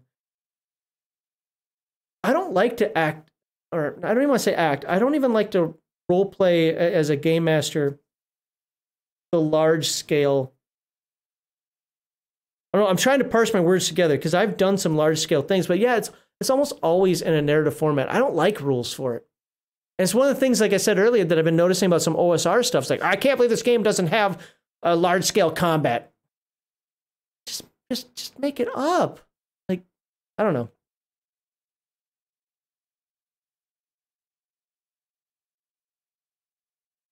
Definitely something that belongs in an extras book. Multiple roles. Flow of combat time. Hours for, this is kind of like good just game master information. Like, hey, when you're doing your when you're doing your war scenes, because let's be honest, anime is full of a lot of war. System provides one role resolution for mass combats of any size, any duration, even centuries. Yeah, I see that here. Years for legendary battles and I just don't ever want, I mean, I'm talking for me personally, not for any sort of like game design. Like for game design, this is good. It's just for me, I either want the large battle decided by the players and, you know, in a step-by-step approach, like the battle's going on around them, and as the players succeed, the battle succeeds with them. As the players fail, the battle starts to fail with them, you know, that kind of thing. Or I want it to happen in a narrative format. Like I don't like, oh, the entire world was lost. I know I'm being hyperbolic, but like, so I don't think I would ever use this. Like but I understand why I don't understand why people want it. I do understand that people want it. How about that? So I'm sure somebody can type in a chat why I'm wrong. It happens a lot. Social combat. Many RPG social interactions resolved either through role-playing. To this day, I think there's a couple of videos out there on that. I tell people that they use charisma wrong. And every old school person gets mad at me. When you roll an attack roll, you roll the roll, and then then that determines how the attack was. When you do a strength check, you roll strength, and yes, you got it because you made the roll. Or you failed the roll and it crushes you. For charisma, it's always done backward to that. And I've never liked that. Roll your charisma roll. I got a nat 20. I'm the best ever. Great. Even though you might not be a good role player, give me a little line here of something that you said to this person that made it happen. And you know what? Even the person's not a good role player or a comfortable role player. I don't want to say good. That character still is, or at least in that instance was with that high roll, right? On the flip side, you could be the best orator in the world, and you could stay there and you could give a soliloquy that would have me wearing a military uniform and going to war with you, but you rolled a 1. You basically said, that guy dumb. I don't understand. And I've got I think Heathen Dog's this way. I think Garthland's this way, if I remember correctly. And it's the way I've usually seen it done. But I just find that it's the backward way to do it. So social combat rules are a deal to see who one-ups the rival in a bar. Oh, yeah, okay. I like the theme. It can be used in conjunction with role-playing or as an alternative to it.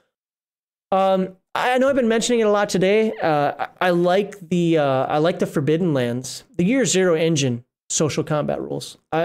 I think they're simplistic but meaningful. And let's see what this one is. Social combat value. Since I give a description of the approach I took, charisma roll and result I intend from. Okay, yeah. I mean, everybody's table is going to be different. I like characters to act out their stuff. Yeah, I know it makes some of the OSR people angry, but I see role playing as acting without a script. Doesn't have to be as intense as acting. I'm definitely an old school player where I don't like oh, I roll investigation. What do I see? Or, I roll perception. What do I find? I think I had that backward. Whatever. No, I don't believe in that. But I believe in your tactics, not your skill rolls and so forth. But I also believe in role playing, getting in character and acting like the character. So, society points. A character also has a social analog. The character also has a social analog to health points known as society points. Character's base society points is equal to the social combat value. Okay, let's go back up here. I started reading this and I stopped reading it. Rules for social combat require characters to have a few new derived values. Okay, so we're adding some more values. Cool.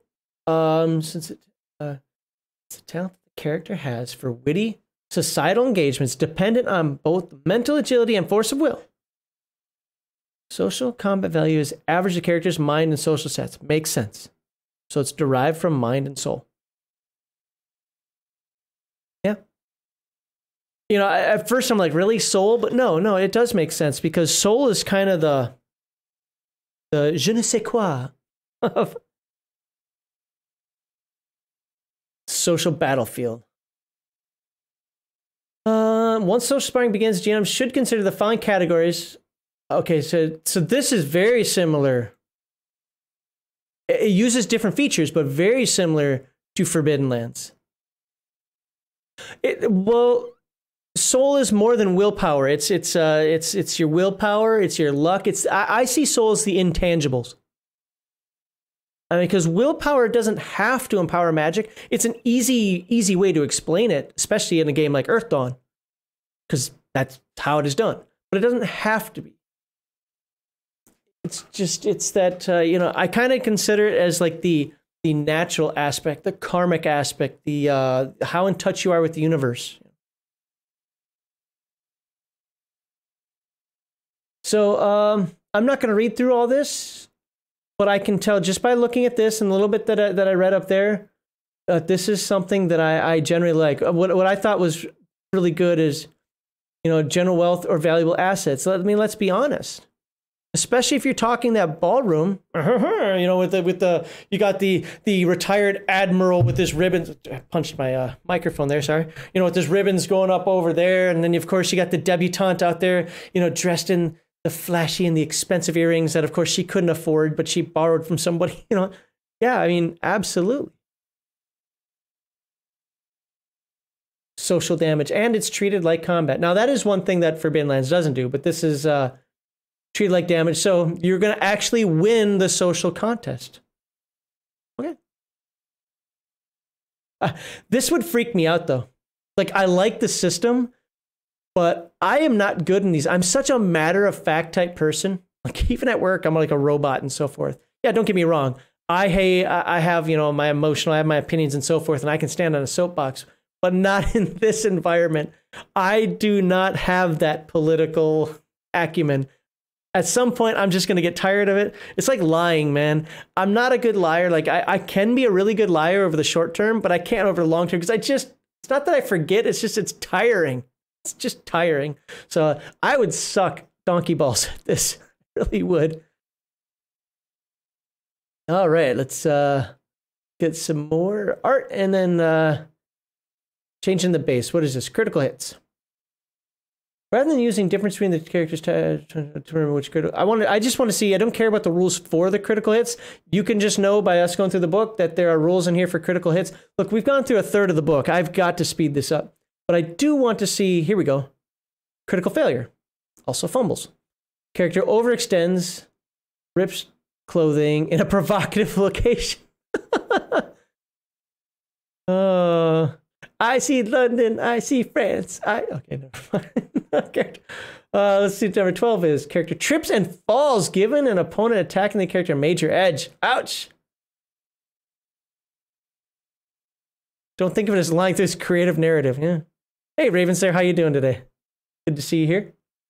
Hope you're feeling better, man. I know that things have been interesting for you in that regard. Roll exceeds by 18, extreme success. Okay. Well, you guys can take a little bit look at that more. I have my own chart that I made for second edition AD&D. and it is a pretty extensive chart for criticals and fumbles and so forth. To be fair, most of the options on there, and people don't realize this, are just +5 damage. But intermixed in there are everything from break your weapon to if I ever get that actually recodified into a format that's readable. Yes, this extras book does seem like a very useful book. Yes. One of the things that I was talked to on the side is like, you were really nice to Mark, where you'd go off on other people. Well, you know what? When people are nice to us, I'm nice back to them. Like, yes, I'm hyperbolic. Yes, I can be a jerk. Yes, I'm sure there's some things I said that he doesn't agree with. It's his game, and I didn't give it a perfect score. That's human nature. But he's been cool to us. I'm not going to be a dick to him. No, but I fully believe that this is a meaningful book to have, which to me is important. Like, well, you know what? I buy it because it's good fluff. That's more of an insult than my God, I can't word today. Than a compliment. There we go. But no, I'm glad I have it. Let's put it this way. I'm glad I have it. Even if I never get a chance to run the game, I'm glad I have this book, simply because I really do think that it is it's an important add-on to the game. It's not just something like, whatever, it's fluff. It's like, but it also doesn't have a feel so far of like, God, I have to have it or I'm not playing the game. My one caveat is the aim. Like yeah, I can't let that drop. I'm sorry. The aim thing I wish would have been in the main book, but other than that. From what I've been paying attention to, this book has a lot going for it if we're going to run this. Yes. Here's how I would suggest this book. I'd suggest this book in the same way that I suggest the Earthdawn Companion. Learn how to play the base game first, then add the stuff in. That's how I would do it. I'm sorry, I know I missed some of the chat. Let me go back to Umbri here. For example, Umbri user innocent charms come across as harmless. Yeah. I could tell you that in most of my games, I would probably say, well, what do you say? Just because I like that aspect of it, but I don't hurt you or help you because I think Heathen Dog for good role-playing will actually give you a bonus. Don't quote me on that. My problem with that is, what if somebody's shy or just not a great role player? There's an argument to be made for, well, then don't play a board, but, different strokes for different folks. So, tables on page 63 to 65 are very helpful. See, I like suggestions like that. So, but I know this isn't 60 to 65, but we're going to take a look at this real quickly. Wow. See, I know this because of Earthdawn. I had no clue what the I always say it wrong, Fibonacci. But this is how Earthdawn does its stuff. When you do level ups and so forth, or you get your legend points, things cost 100, 200, 300, 500, 830. So right here, I've already leaned towards this is how I'm going to do it. I don't even know what this is for, but this is what I've leaned towards. If you can't tell, I have a huge affection for Earthdawn. At least, yeah, I have a huge affection. I'm not going to go into that. Some of the people behind games just... Man, I'd love your game if you weren't such an absolute heel. Okay, 63 to 65. Fence roll modifiers. Look at that.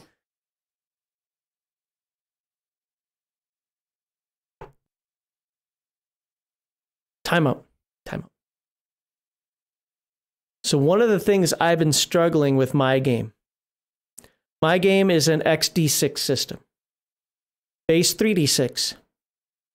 Roll low, and I don't want any modifiers. One of the tricks with my game, what separates us from other ones, is that I don't want any modifiers to rolls. I only want the addition or subtraction of dice. I think I found something I'm going to use as inspiration for that. Please don't sue me.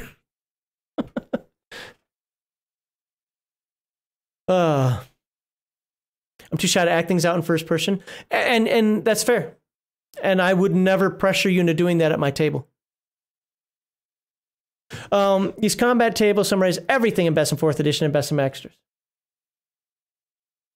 Inconspicuous weapon. Well, so nose. Okay. Health points have been reduced. Oh, I love this. This is a Shadowrun thing. This is actually something I'm incorporating in my... Damn it! Stop stealing my game! It's not half though. For me, I'm not doing half values. I use Shadowrun as my inspiration for that one with the target numbers and how the target numbers get higher based on how much damage you have. Great. I can already see the Dyskami lawyers coming after me. Good stuff. Okay. Has aimed. Got that minor edge. Has aimed for 2 major edge. That's because Earthdawn is actually a really good game. Both rules setting makes sense. Yes, first and fourth. That's one of the things. Honestly, I got to say this. Uses all the polyhedral dice. That's one of the things. I don't like boring D20 system. Now you're gonna say, but BESM only uses D6s. Yeah, but you're rolling different numbers of D6s. And to be fair, I like D6s over D20s. So, but yeah, I love the step system. I love it. It is absolutely my favorite system. Bar none. Bar none. My current random fun was a combo taken from Dragon Magazine. Yeah, I'm sure I stole some from somewhere for some of my charts and so forth. But I've had my chart since the early 90s, and it has not been adjusted. One thing's been adjusted on my chart, my fumble and crit charts, and that's because I thought people were going to use them. I added in the the AD&D 2.5 Black Book stuff of like bleeding, injured, struck, whatever those little terms were. I did add those in case those books are used. But okay, attackers using 1 attack against multiple targets, 2 targets, 3 targets, 4 targets. So me personally, I would print this out and these would get taped on to additional cardboard pages that I would add to the Game Master screen. My Game Master screen would be like the natural one that you can buy, and then like little pieces of cardboard attached to it as I've expanded it out. This is the type of stuff that this belongs on the Game Master screen. All right, attack roll modifiers. All right, I hate to do this, but I love that this is in here, and this is something right off the bat I can just see by looking at this here I would use. I've got to fast forward to the mecha. I've really got to end this segment soon. People are going to stop watching. They already have. So let's go up to the mecha. And Mark, if there's anything I'm missing between now and mecha that you're like, no, please show this, I absolutely will do it. So if there's something you're like, wow, you're missing like one of the most important things, I will show it. Gear mecha, so we're going to go to 111. Unless there's something beforehand. Disease deprivation. Yeah, we're going to go to 111.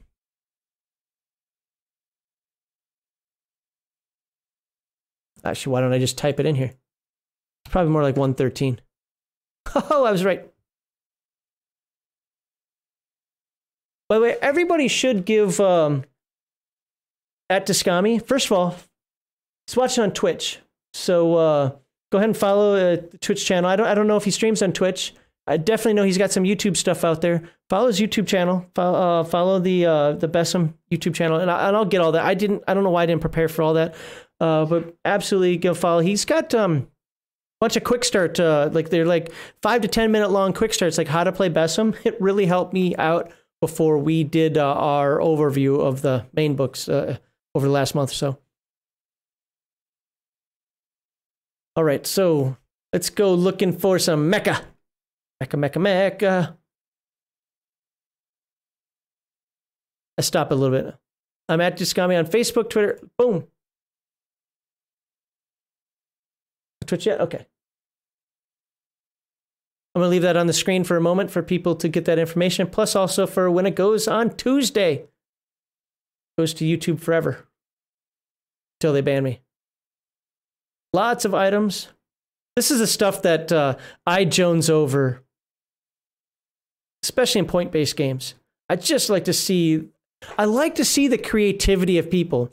See, I like to think of class-based games as limited because you're playing within a class. And you're supposed to stay true to that theme. And I'm pretty hardcore about that. No, you're not going to play against type all the time. But in point-based games, you use your imagination. And I love to see the because I don't have it. The imagination that people come up with, like all the magic items in like AD&D and second edition AD&D. It's just, I could never come up with all that. I need a book. Don't miss the final entry on page 128. We will take a look at that. Here we go. Mecha and vehicles. 128. Okay. So mecha and vehicles. AI science station. Capacity is 500 people. Oh. Okay, so that's right, because I completely forgot that buildings fall under vehicles. Yeah. Exosuit, so it's only 50 points. Well, 25.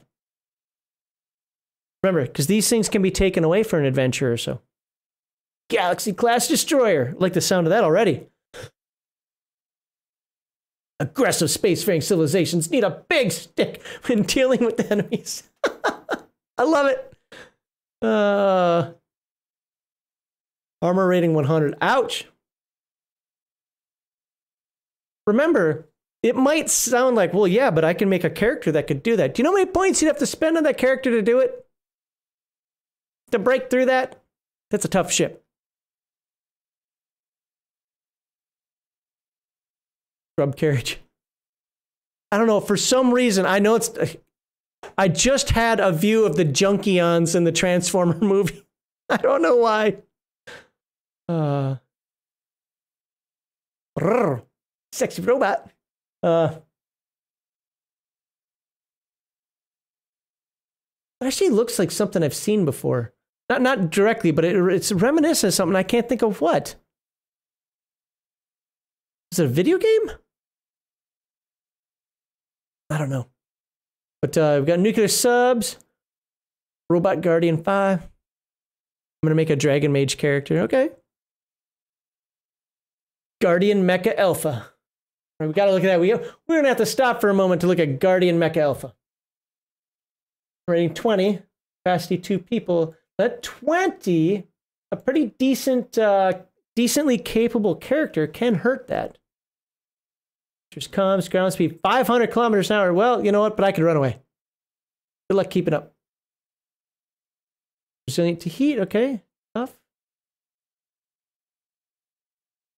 16 points. So it's 8 levels. Okay. Shinkansen. It's the bullet train. That's funny. Hey, Noro, can you verify that he was accurate on this? If she heard me, she's going to come in here and be like, no, I was kidding. Does Max remember the Junkions? Yeah, I do. Eric Idle was one of the voices of the Junkions. How can you not? He's the voice of Rekgar. I'm a Transformer nerd too. Gen 1 Transformer nerd too. Yeah, no, Noro, just go back to whatever you were doing. I was... Terra Digger. Space Fury. I love the examples because it isn't just like one thing. Like, oh, let's make 5 boats and call it a day. Let's make some mecha and a tank. No, all these things are different. Get those brain juices flowing. I like it. Animal multi-suit. What is that? Oh, protective device. Okay.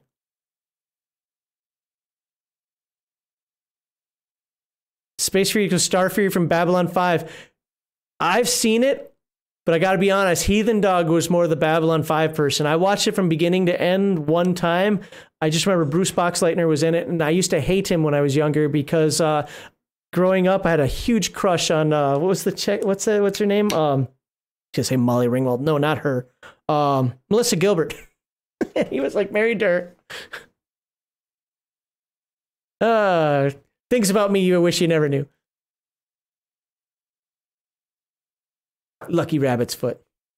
What was that noise?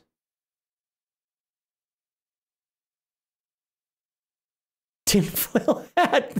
Yes, I love it. When folded into proper geometric form, a tinfoil hat will protect the character from technological and mystical form. I'm gonna now name my character Alex Jones. I love it. Oh, I love it. Max's trench coat. What? Is that a thing? Say, you wanted his woman, didn't you? Bad, Max.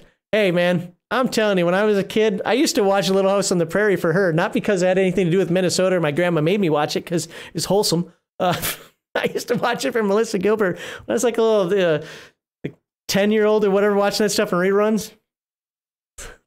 So, the emotional belief in that.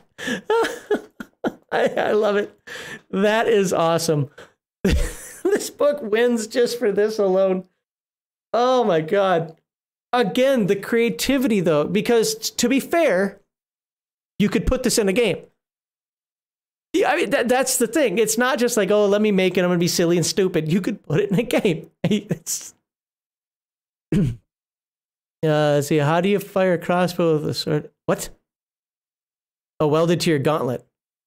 I don't know. Oh, we're back to the dark elf, the dragon.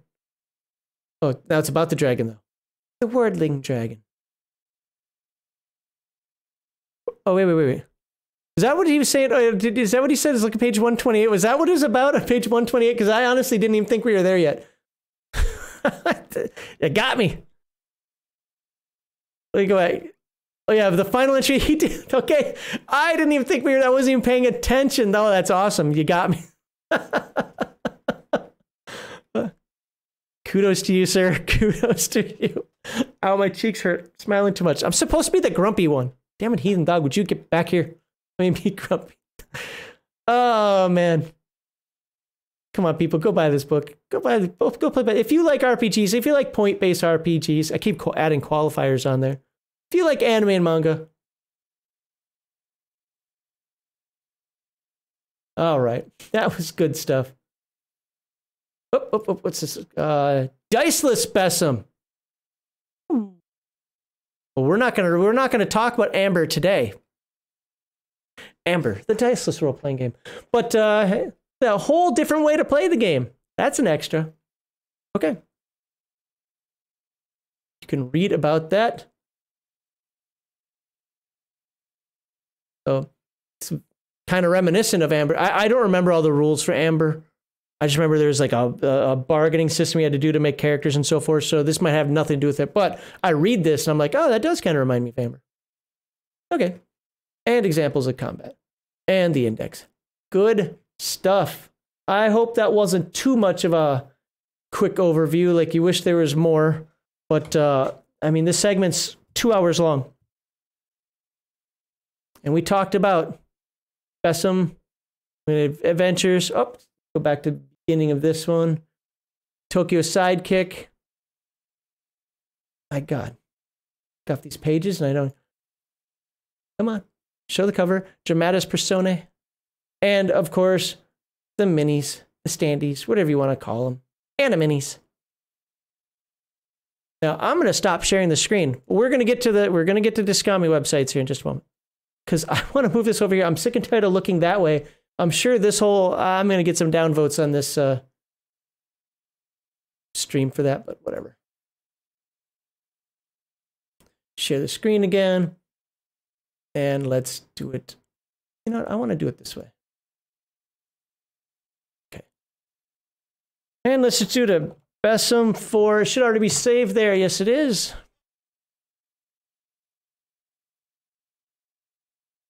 All right. So go to, I'm going to put this into chat.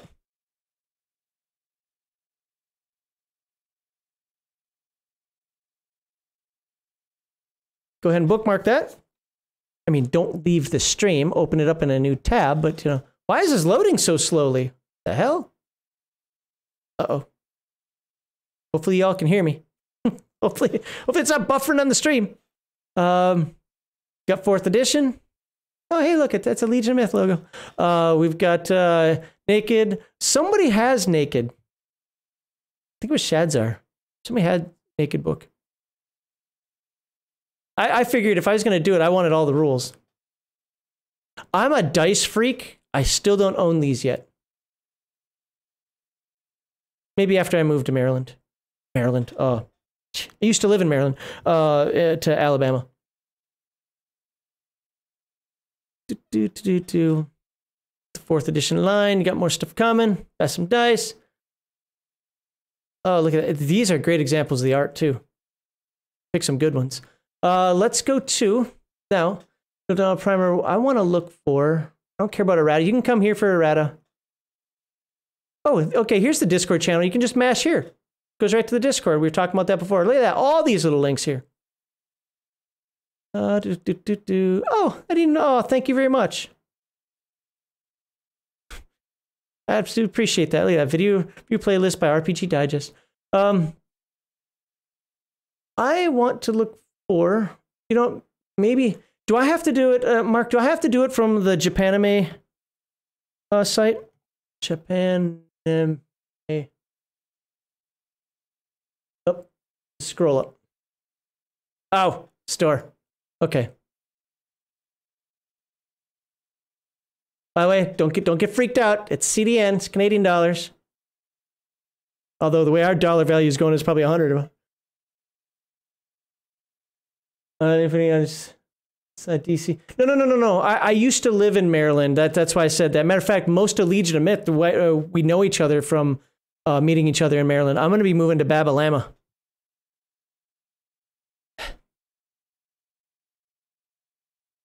Remember, you can also get this stuff on Drive-Thru RPG. It's PDF watermarks. I think he said in January. But why is it taking so long? This is not his website. This is not normal. There's something going on with my internet connection, I think, right now. Because this stuff normally comes up quickly for me. But we can take a look at Sailor Moon Truth or Bluff. Sailor Moon Crystal Dice Challenge. I honestly, I don't play board games much, and I don't know anything about the genre, so I'm just going to kind of read through them. Oh, Tokyo Sidekick pre-order. So yeah, these are pre-orders. I actually do want to still go to the Japanime website. I'm gonna keep that up there. Is it Japanime Games?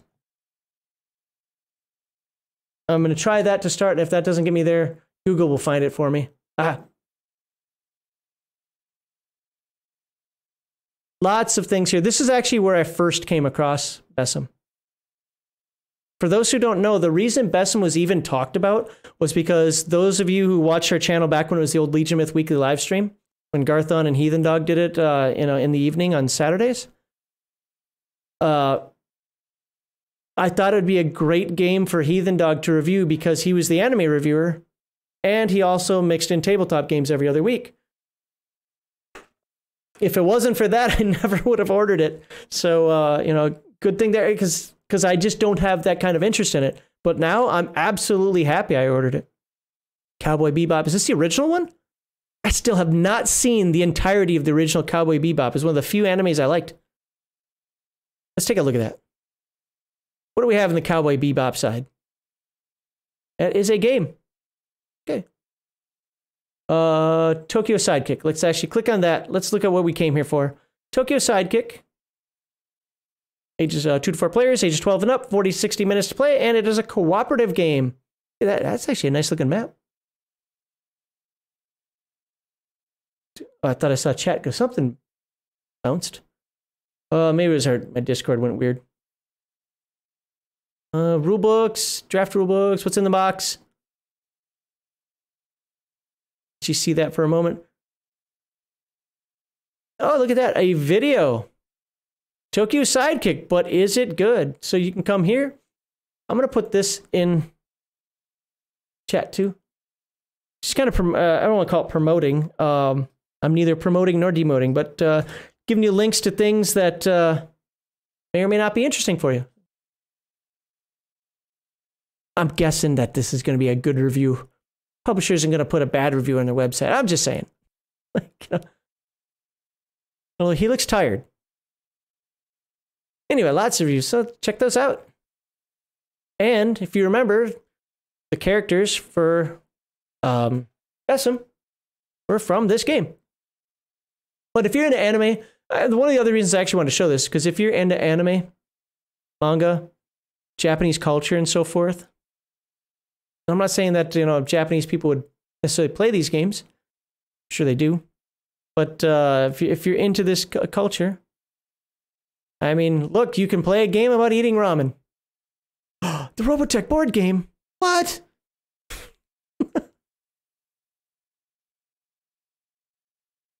And it's got special dice too. Oh, I'm in. I'm gonna have to get that at some point. I'll never play it, but I'll have it. My wife will kill me. So anyhow, all right. Okay, let's stop sharing here. I want to absolutely, and I really want you guys too who are watching as well. I want to send a sincere, hearty thank you to Mark McKinnon, Dyskami, for coming by our channel, putting up with my shenanigans. And I mean that because I know that what I do can be a turnoff to people. But he's not only been a good sport about some of the negativity, which wasn't much, to be fair, it wasn't much.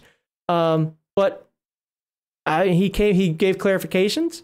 Could have called me a doofus a bunch of times, didn't do it. So thank you very much, sir, for coming by here.